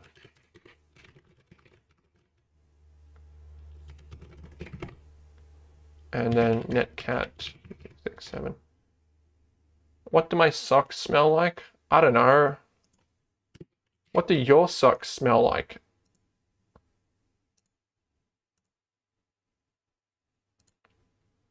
And we should probably just shove the BIOS key thing in there, maybe.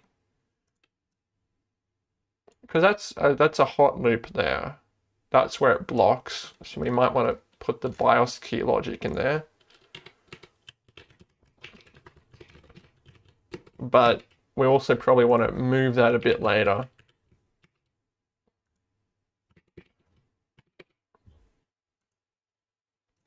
So that's not disconnecting. We're going to have to do some manual testing here. So we've netcat a little server there. But let's do hi there. What's up? So it seems to be infinite looping.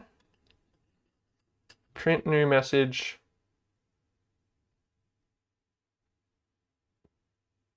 Does print new message just hang stuff? It shouldn't, right? Like this should return if things aren't working. So maybe I don't know how to do that properly. What do you mean, how sad?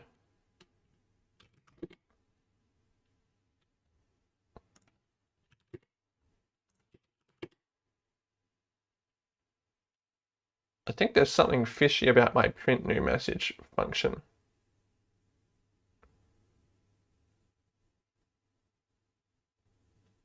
Ooh.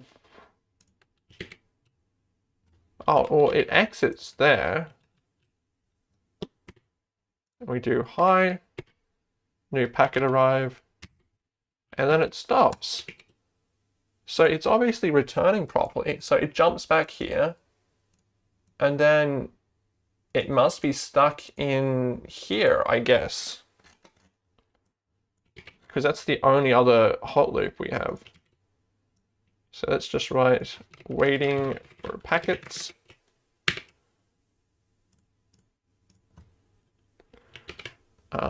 Let's close that.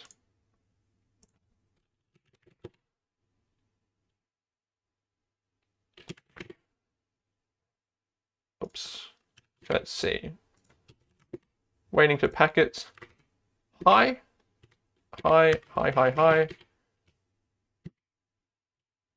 And then it's still waiting for packets. So let's just try printing the flags that we're testing.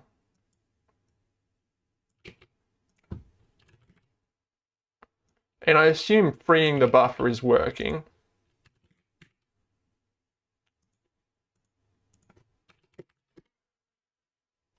Oops. I don't know why I'm just typing stuff into any terminal I see. We do seem to be making good progress today, which I'm pretty happy about. But, hi. Hi, close. It doesn't realize that the end has closed. Why not? Sock is remote closed should return 0, correct? Let's add a sleep.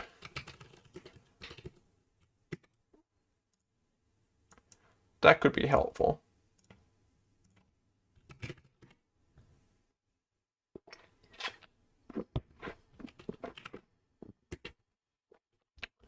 Cannot connect to host. Okay, whatever. What? Waiting for packets. Hi.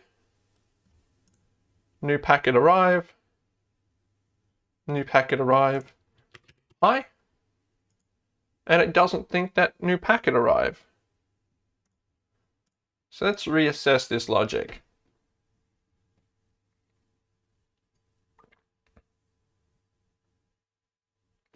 So obviously, incoming entries has worked. We've managed to get to this code to receive a new packet twice.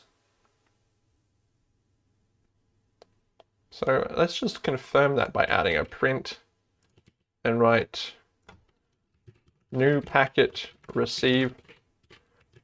And the only difference there would be that it would drive it twice. So the first time it drived, it worked.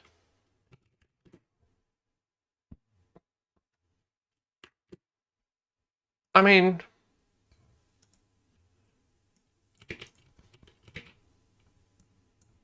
let's just double check that this is actually getting incremented.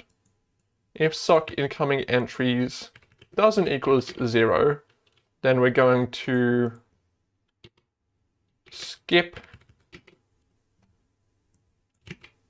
We're going to skippy whip.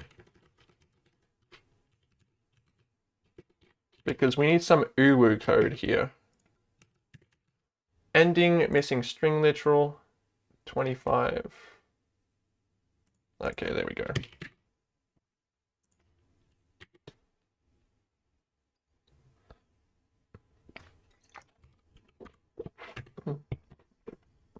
Unable to connect to host. So let's solve this problem by seeing if we can make it netcat always stay open. I feel like I've already done this. Keep inbound sockets open for multiple connections. So okay. Okay. Bot waiting for packets. Uwu, what's up? New packet arrive. 2 new packet arrive. What? That's not what I want. Hi there. And when it does new packet arrive, we don't get the prints here. So what is happening here? Oh yeah, I print 2 calls, so that equals 1 packet. That makes sense.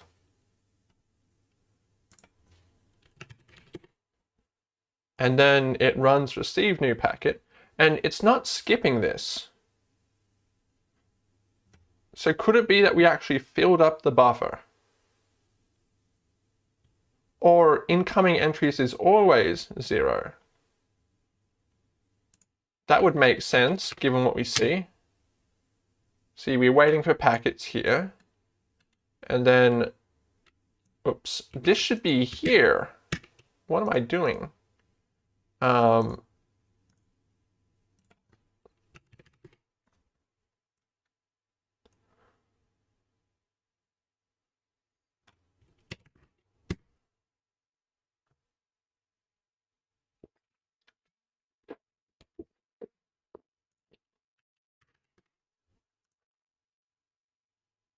New packet received, new packet arrived. All right, so what we might do is just rewrite this because this looks like a big Toctal mess anyway. So what we're going to do is remove the entries thing. While remote is closed, we'll set receive packet equals 0 here.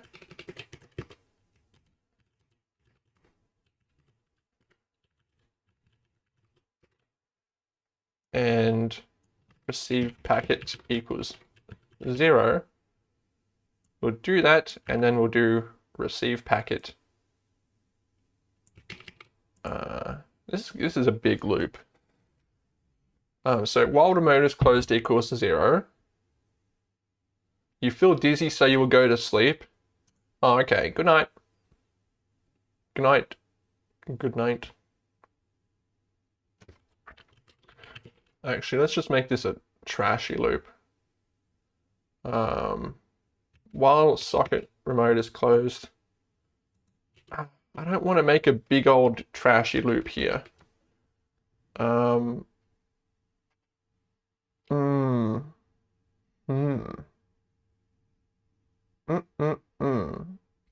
Let's think about this for a second.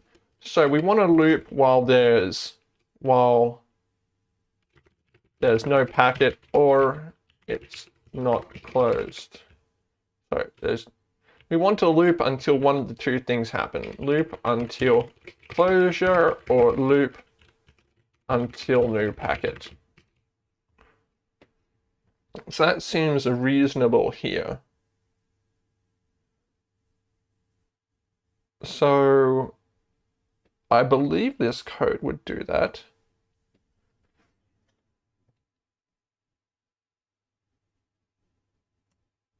So what we might want to do here is actually just have receive packet equals DQ, and then copy that back here.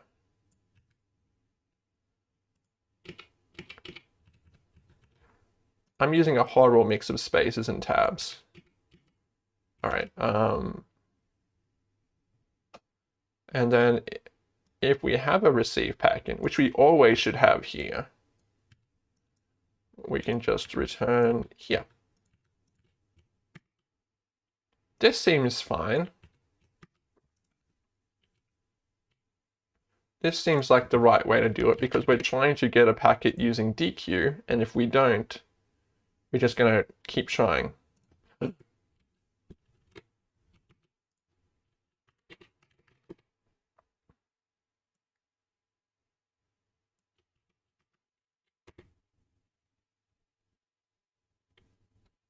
So if we do hi, is that going to help? New packet arrive. Good. What about there? Should that arrive? Hi there, it's not arriving. If I quit, it doesn't work. So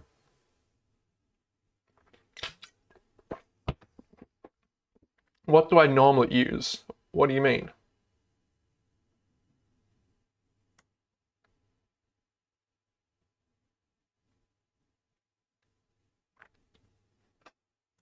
Let's move this here. Let's just make this, so we run that. Then if the socket is remote closed, we'll return, and then we'll sleep.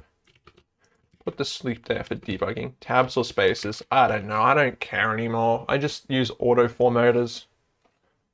They just automatically format your code to look nice, but we're not going to do that here.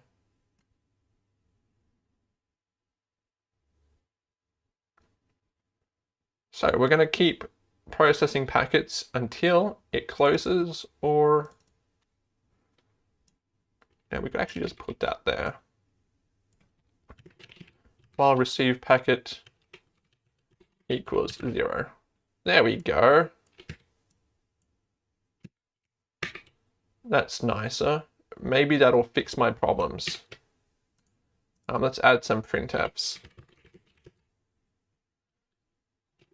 Waiting for a packet. Then we'll write packet got, and then we'll write end got. What the? This should be not equals 0. Why am I trying to free a null? That's weird. Maybe that's what's happening. I'm not freeing the frigging packet, so it's getting choked.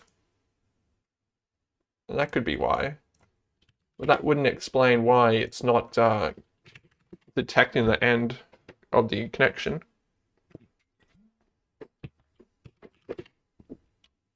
Waiting for packet, waiting for packet. So we're going to say hi. New packet. Hi. New packet. Hi. New packet. Wowzers. New packet. Close. Done. We did it, Reddit. Okay.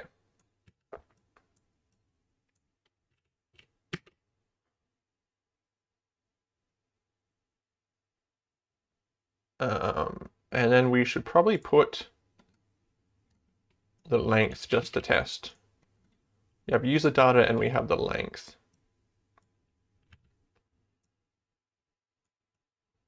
What we could do is just go back to our code from before. And what we would do is call print incoming packet. And so what this will do is take AX equals lang, BP equals buff. And what we will do is print incoming. Then an end of line would be, there we go. And then we would print new message. Then the end of line. And then we would print the buffer. And this is not going to work very well. So what we would do for now is just make it so that we set the end of the packet to a $sign for now. Just for testies. No, not testies, testing.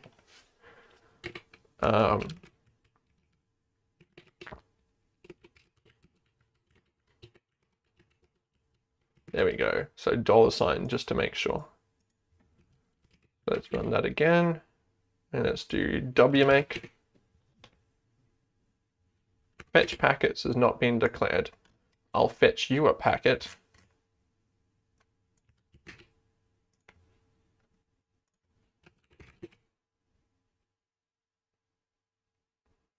So let's try this.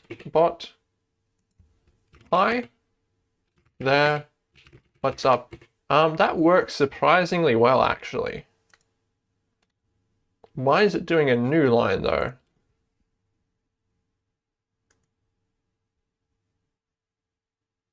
Is that because I'm putting a new line? NL. Okay. Oh no, it's because there's a new line. No, oh, I'm a little mad. I'm not quite understanding this. Let's just try it with the Inspiracy daemon. Incoming IRC notice looking up your host name. So that's good. Can you describe the testes? I don't know. I got to put a jacket and socks on real quick. We'll also dump this in the BIOS key thing here. just so we can control X out of the application. Backspace, backspace, backspace, and then we just tab that a bit. There we go. And then we save, and then we do start Inspiracy, and then we'll do wmake, and I'll put my socks on real quick while we think about what the heck's going on. We'll have to do line buffering in a moment, so we might as well just start on that, huh? But we will need the output buffer for that, I believe. Which is fine. Get my jacket on. Right now we're just printing the incoming buffer, so we want to get a hold of the outgoing buffer. How did we do this before? The outgoing buffer, we'd get the XMIT buffer, and then, so I guess we do that, and then we would have a, say, send thing that swaps it. So whenever we want to use the XMIT buffer, we would ask for it in much the same way. But it would also send stuff with the length, but as an input. So screw it, let's try that, huh?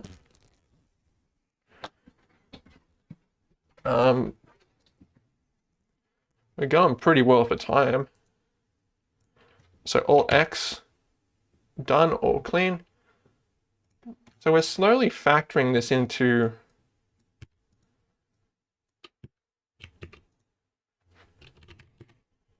a bit of a decent program layout. We will have to refactor it a little bit, but let's look at our assembly again. And so instead of printing our incoming packet, we're going to want to echo, yeah, we'll print it, but we'll also send it. I don't understand why it's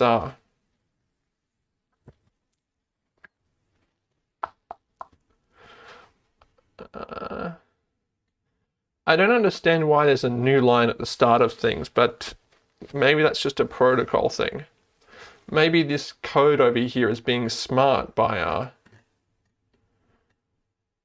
if there's a line that's empty or whatever. I don't know. So we're just going to send back what we get. We get the length and we get the buffer. So let's do the same thing. We're going to do call sendPacket, and for now we'll just dump all this incoming stuff out. Or no, yeah, we'll call receive new packet should be what would it be?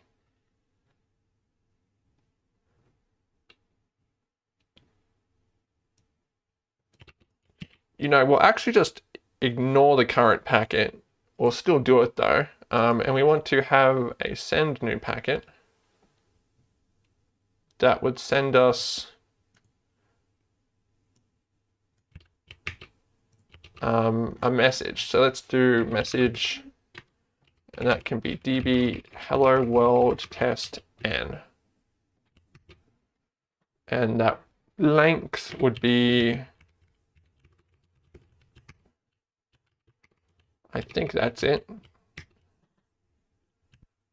I'm not too sure if that's how you measure length in NASM.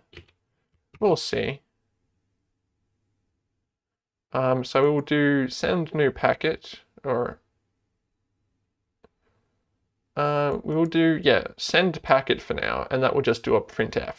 So let's do move AX message, move DX, it should be BX here, message length. And then we'll do print. Sorry, send packet. Send packet, and that will be uint 8 underscore t packet, and then this will be int length. And let's see, we should just do printf packet is s len I packet length return 0, and let's see how that goes. I believe that's how the calling convention for what call works.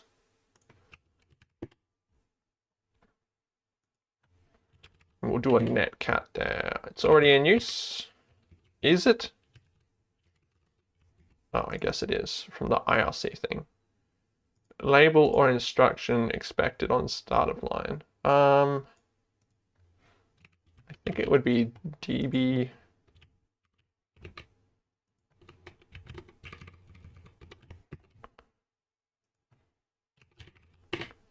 Yeah, double byte. Send packet not defined. So that needs to be defined.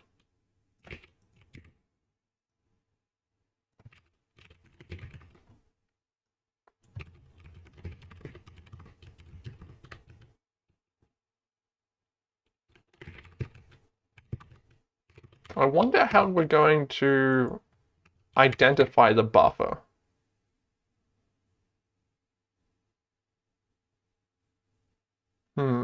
Not sure.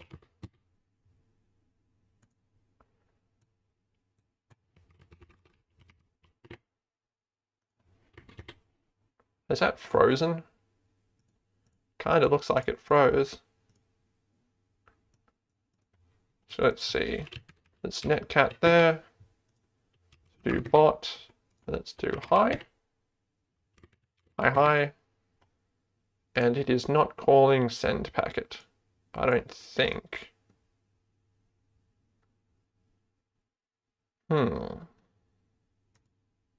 Should be calling send packet. I don't see anything obviously wrong here. What about Alt X? Oh. I didn't put a new line at the end. Is that your issue? Really?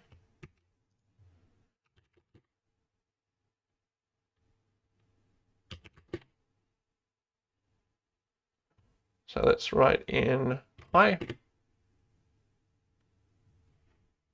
Hi there.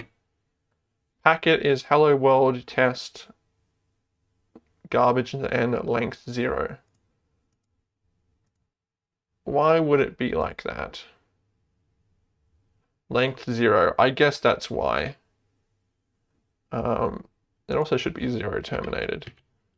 So it might be double dash thing. I'm not too sure. Let's see. NASM string length.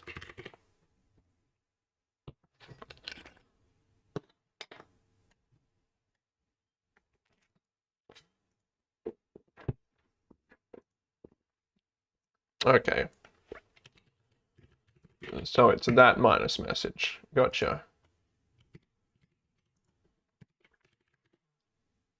Let's try running again.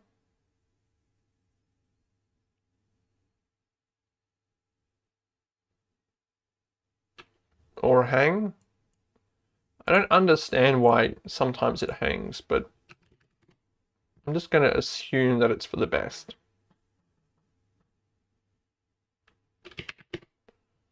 So let's do hi. Hi.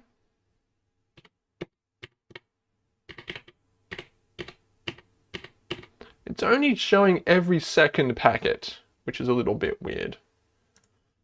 And the length is still a little strange.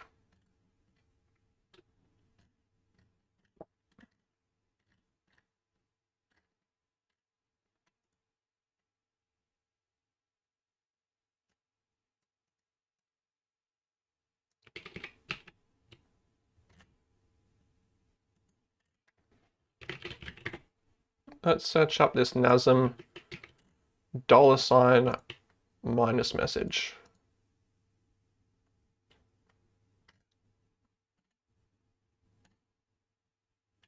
Message len equal. So it's message len equal that minus that.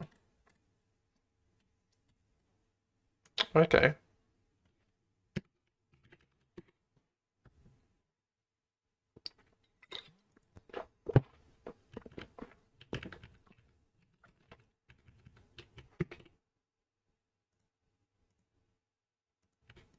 We might have to start putting stuff on one lines like that if they're just data.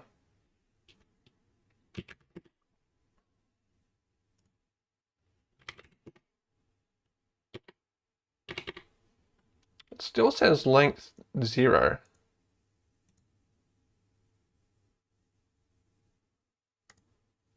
Huh.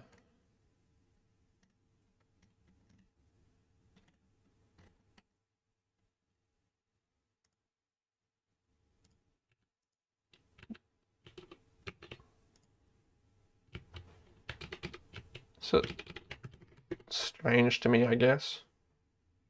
Do I need to not use a label for that?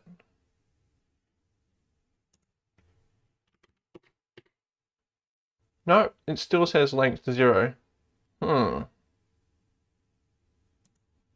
Is it because I'm dereferencing it? That seems like a bad idea, right?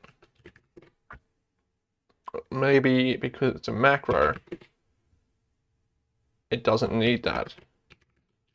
And I'm trying to dereference null memory.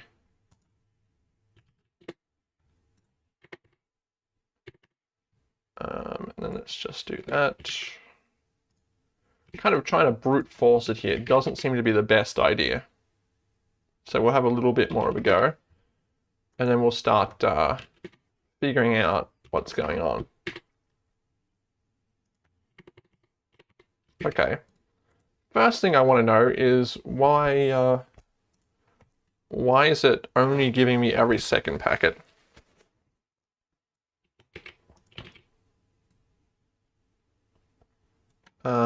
New packet len I.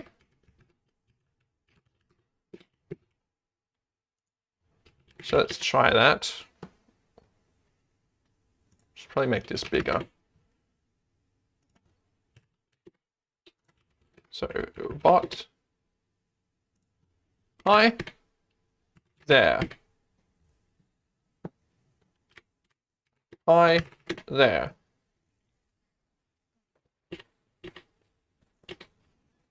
So it's not getting packets often enough. What?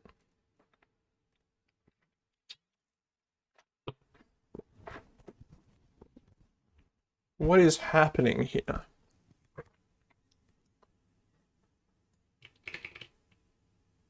What have I done?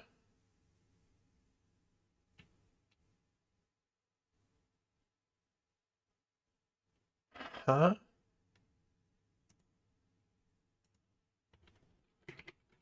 Packet 1, packet 2.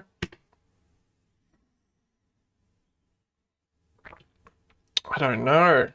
I have two issues at once, which isn't a good idea. So what we might do is think about this. It doesn't make sense to me that this is how things should be working. Because we have receive new packet. It runs until we have receive packet.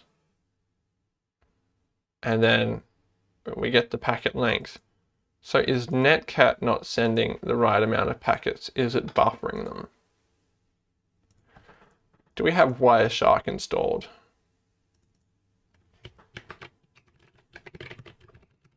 Let's do that.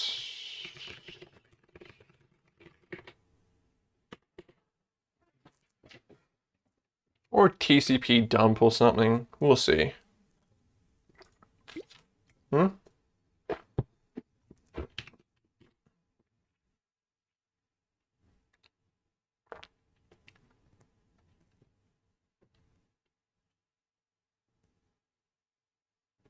Let's just confirm that the number of packets out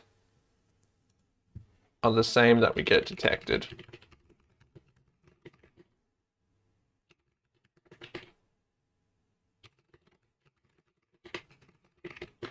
I'm going to quickly capture this, but I have to avoid actual traffic, so be right back.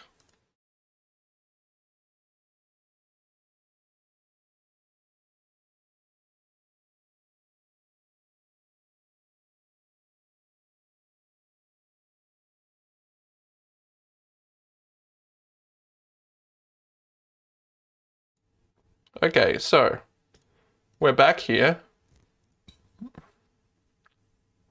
Our bot got the packet new length 3.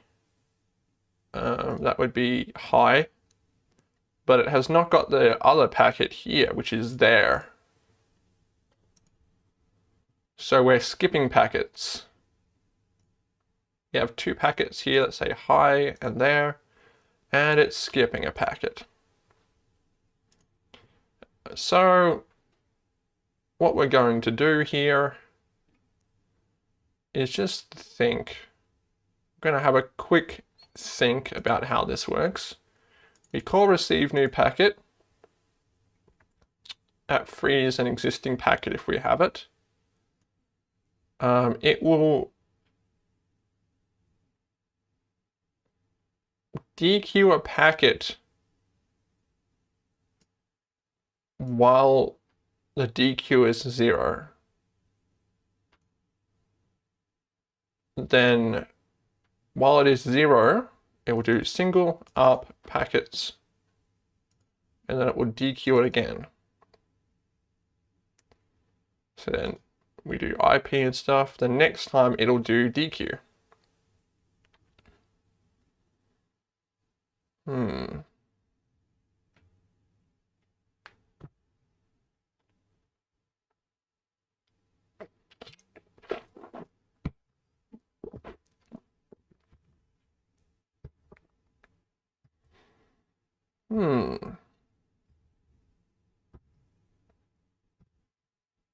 We will have to add some printing.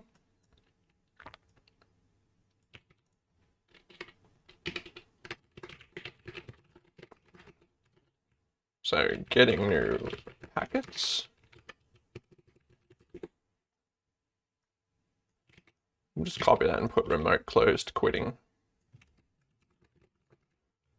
And then we'll do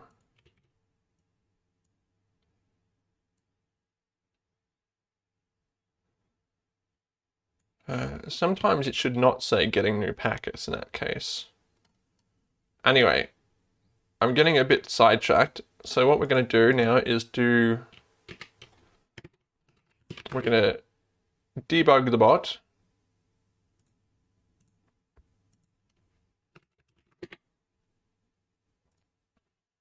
So we're going to go into the assembly code. I think enter runs to it. No, it's F9. And then we're going to do F5 to run to it, which didn't work.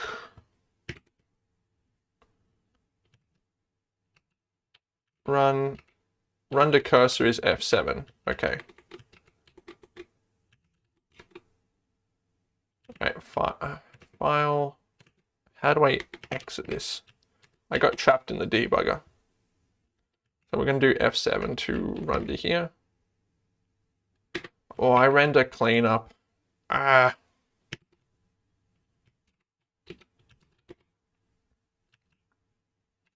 So ASM run, we're going to run to there with F7. And it has to be waiting to connect, I guess. I don't understand. Is setup socket not working?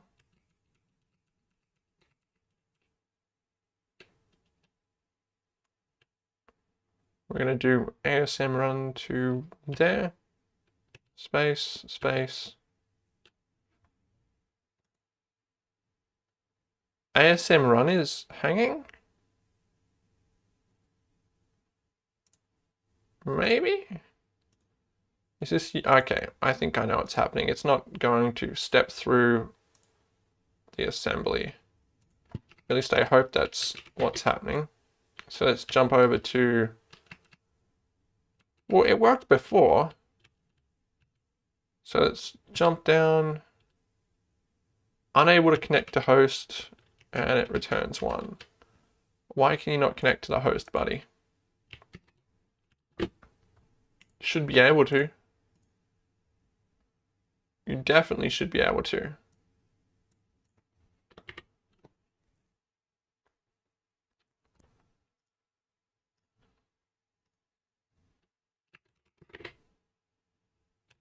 Run, set up.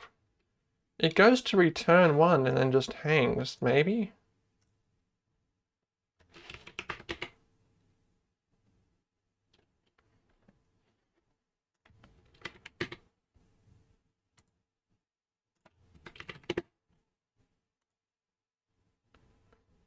Is it because the code numbers are out of line because I've added code? That could be it.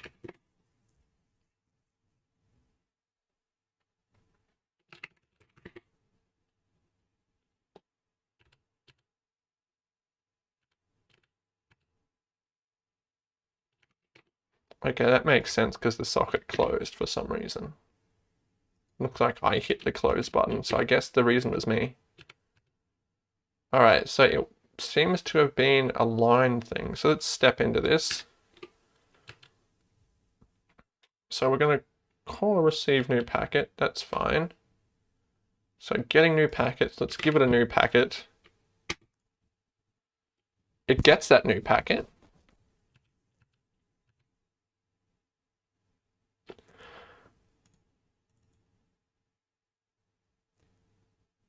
I call it twice. Okay, that explains one mystery. And the message length there is actually 2. So let's go to receive packet. No, we're going to quit out of this and fix that bug. Oh no, we're not, I guess. We're just going to keep going. So we get a packet. We call sendPacket. And we do file. No, we do run trace into, which is F8. And we're going to view the assembly of this. So we're going to do code assembly. And where does it read? Push DX and then AX. Push AX. Move AX. Move 8 to AX. Then call stack. Then pop AX. All right, so that must be some kind of stack thing. Fine.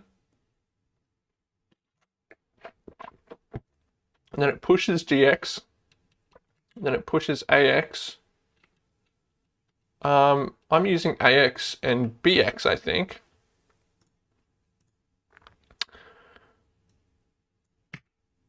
Okay, let's try that without using AX and BX.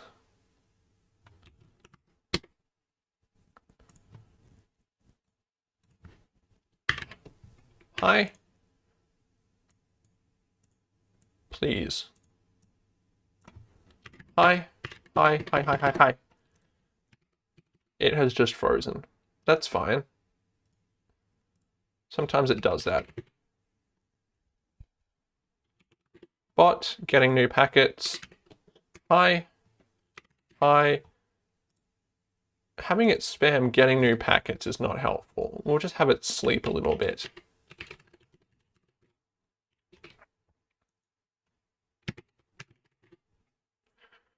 Where is it getting those?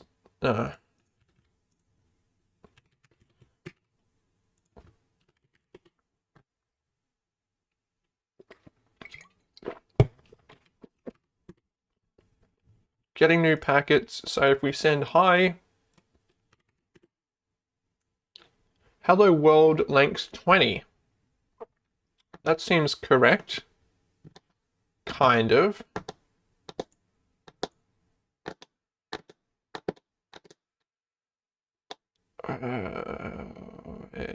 Okay, let's count this.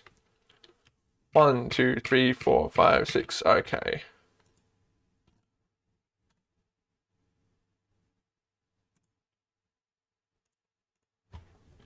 One, 2, 3, 4, 5, 6, 7, 8, 9, 10, 11, 12, 13, 14, 15, 16, 17, 18, 19, 20.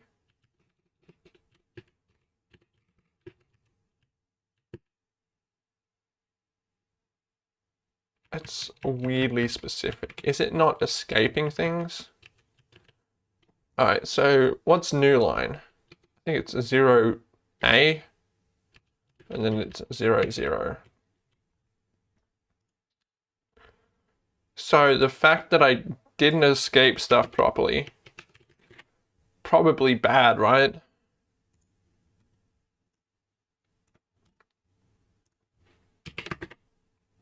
So we go back here. Hi, Kaz. Hello world test. All right, so this is working now. Well, at least calling the C stuff works. So let's loop that back to move AX. Okay, we're going to do move DX, AX, and move AX. Wait, AX, no. DX is going to be, yeah, DX is the length, and AX is going to be the buffer pointer. There we go. So this should try and loop it back a bit. Wow, someone said hello to me in the chat. Pathetic.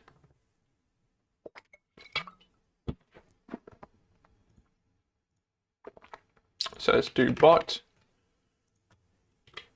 Hi, Kaz. And it kind of works.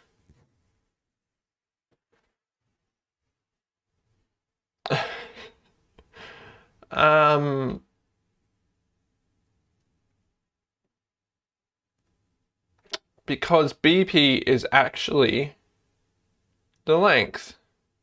AX is the buffer and BP is the length. Or BP should be, yeah, BP is the length. What? I shouldn't be running this here.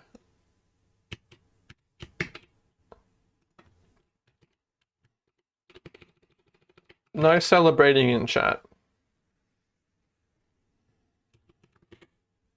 Wonder when Cos is streaming.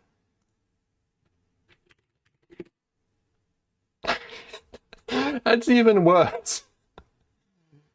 Okay, so that doesn't work. That's worse functionality. Let's think about this. So receive new packet gives us the length, and we move the length to BP. Now, current receive packet is AX. AX is going to be the string, so we already have AX set, and we're going to move that to BP. Might as well just move that to DX actually, because that's what we use it. Plenty of time for this stream. Yeah. I have to say, after a few years, it's finally good that I'm starting to program this thing. Talk about a build-up. Ah, look at this. It kind of echoes. Wow, fancy.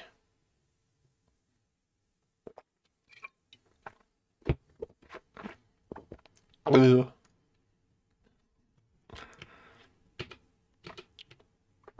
Okay, so that sends it to the packet. But we don't want to just send stuff to the packet, right? It doesn't send the packet, it just prints it.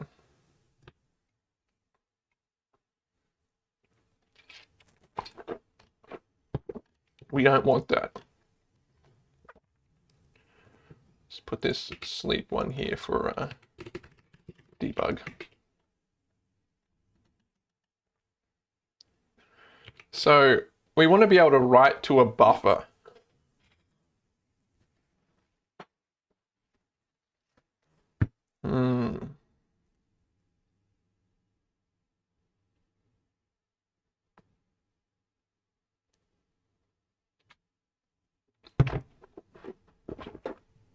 Sleepy little lot. Yeah.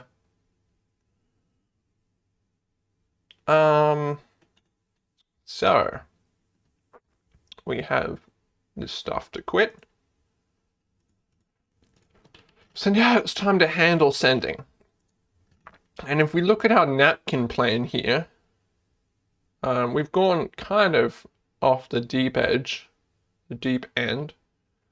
But we're now kind of at this part where we want to do a copy. We want to copy to some buffer without going over the buffer.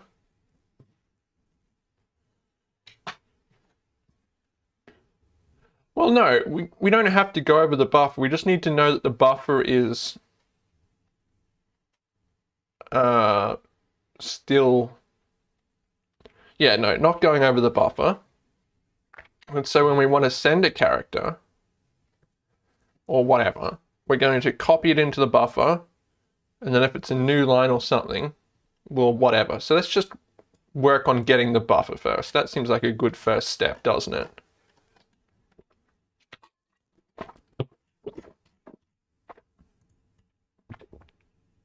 So we need to be able to get a transmit buffer.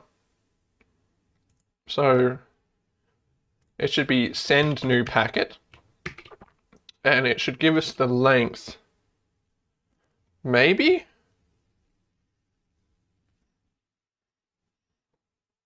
I don't know. What do we need length for it?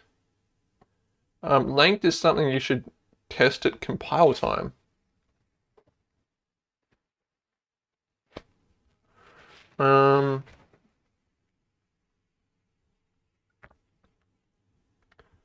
Let's check here. How did we deal with that before? Xmit buff. Okay, then it does check the actual length, I think.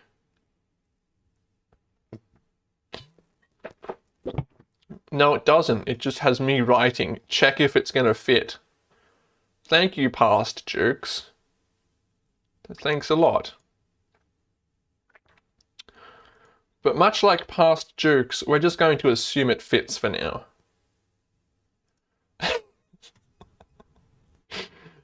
That seems reasonable.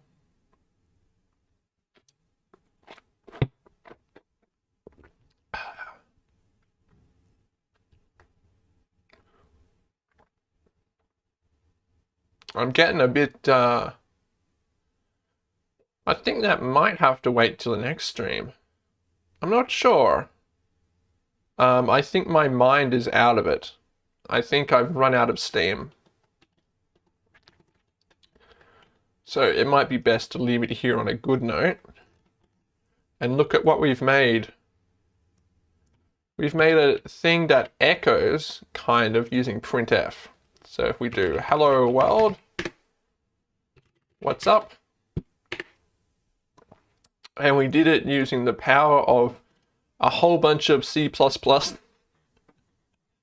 wrapping MTCP, and then a little library. This is going to be where we put all our junk.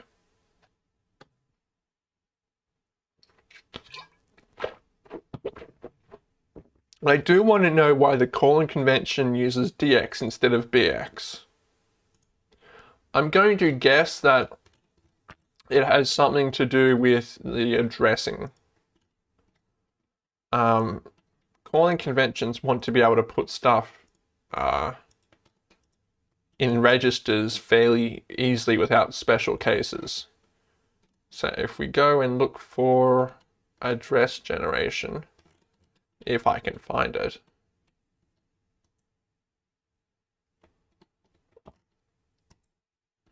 Can I find it?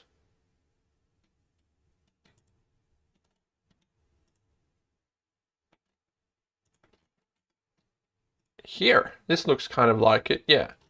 So if we look at the registers that you can use for indexed addressing, we have BX, BP, SI, and DI, and there's no DX there. So let's search this up. x86 calling convention registers. BX, maybe that's used for, I don't know.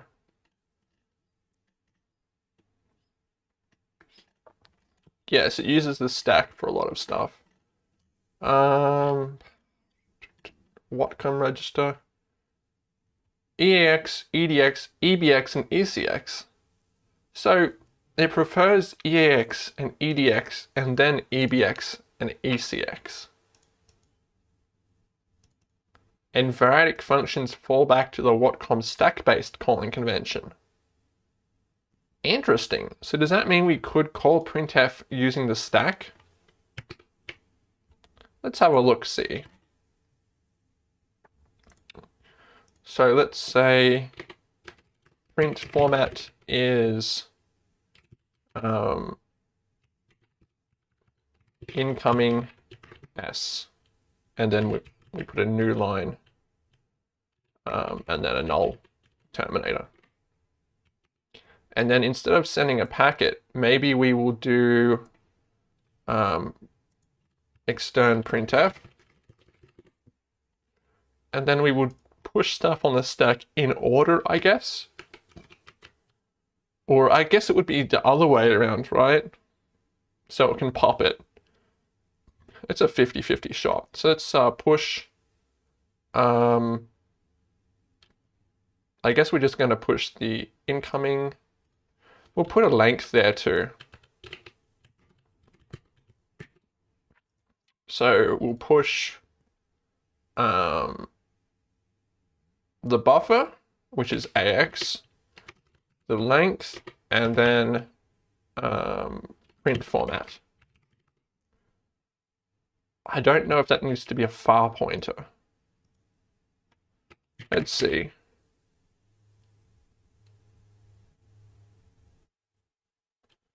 Undefined symbol sendPacket. That's okay. We're not doing that right now, but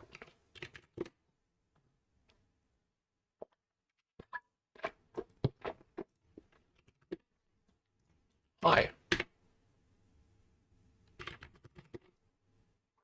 So that's not working. Would it work if I called printf? Possibly. That may just be the key to running printf, calling it.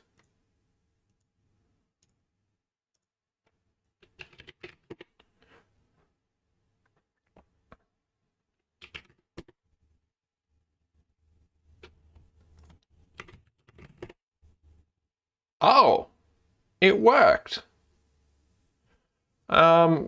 So I think we're just going to use printf instead of DOS interrupts because we get formatting. And there's no real point in using DOS interrupts for this. And it just saves us time and effort. Like, we're already using C code and whatever, so it's not an issue really. Should we be using version control for this, you may be asking. Well, we're about 3 years into development without version control, and it's all gone fine. Look, I'll copy my bot folder onto my network. Oh, that's right. Let me just grab the IP address for my computer.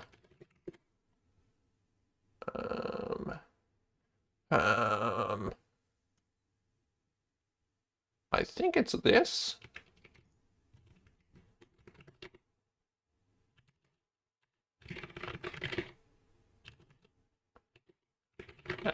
Host. Network is unreachable. Oh, that's right. I have IP version 6 turned off on this.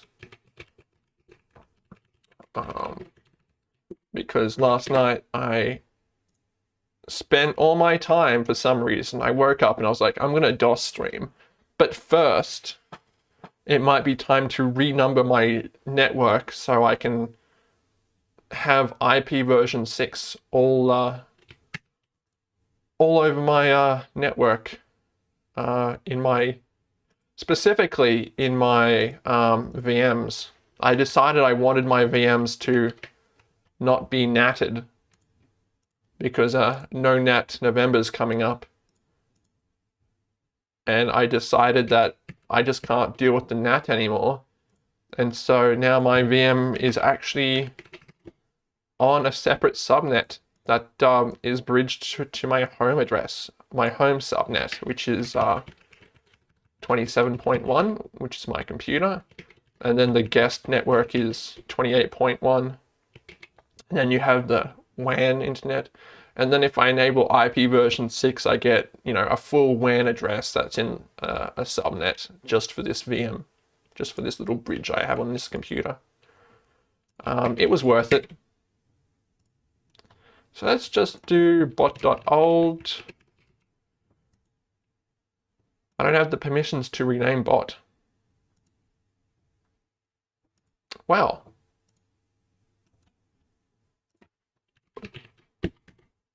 I might not have a folder here. Okay, hang on a second.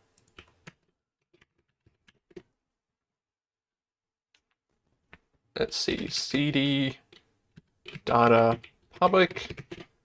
Here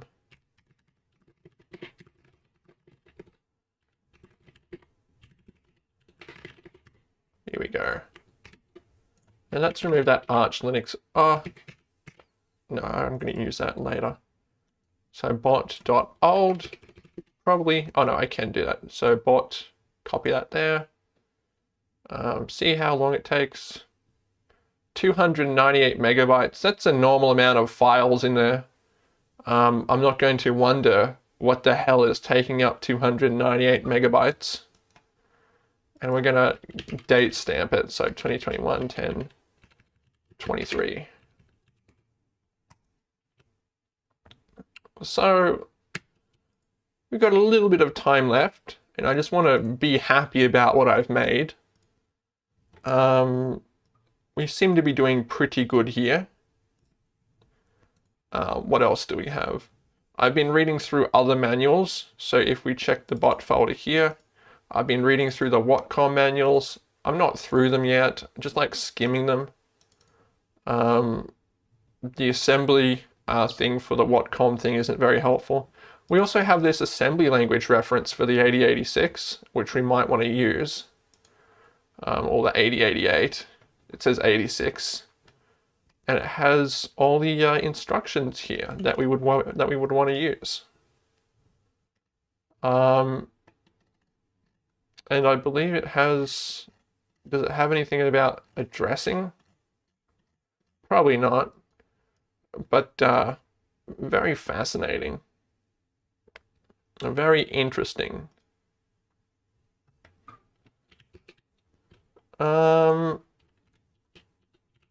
Yeah, you know what?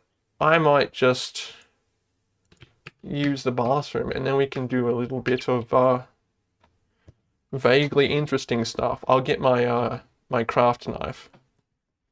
Be right back. Also, this is the end of this DOS part. So, just to make it clear, no, we're not doing video games. No, this is the end of the DOSBot part. Thanks for coming. I'll see you later. But we're not actually ending the stream though. I'm just ending the DOS VOD. Does that make sense? Okay, everyone's left. All right, I'll see you all in a bit.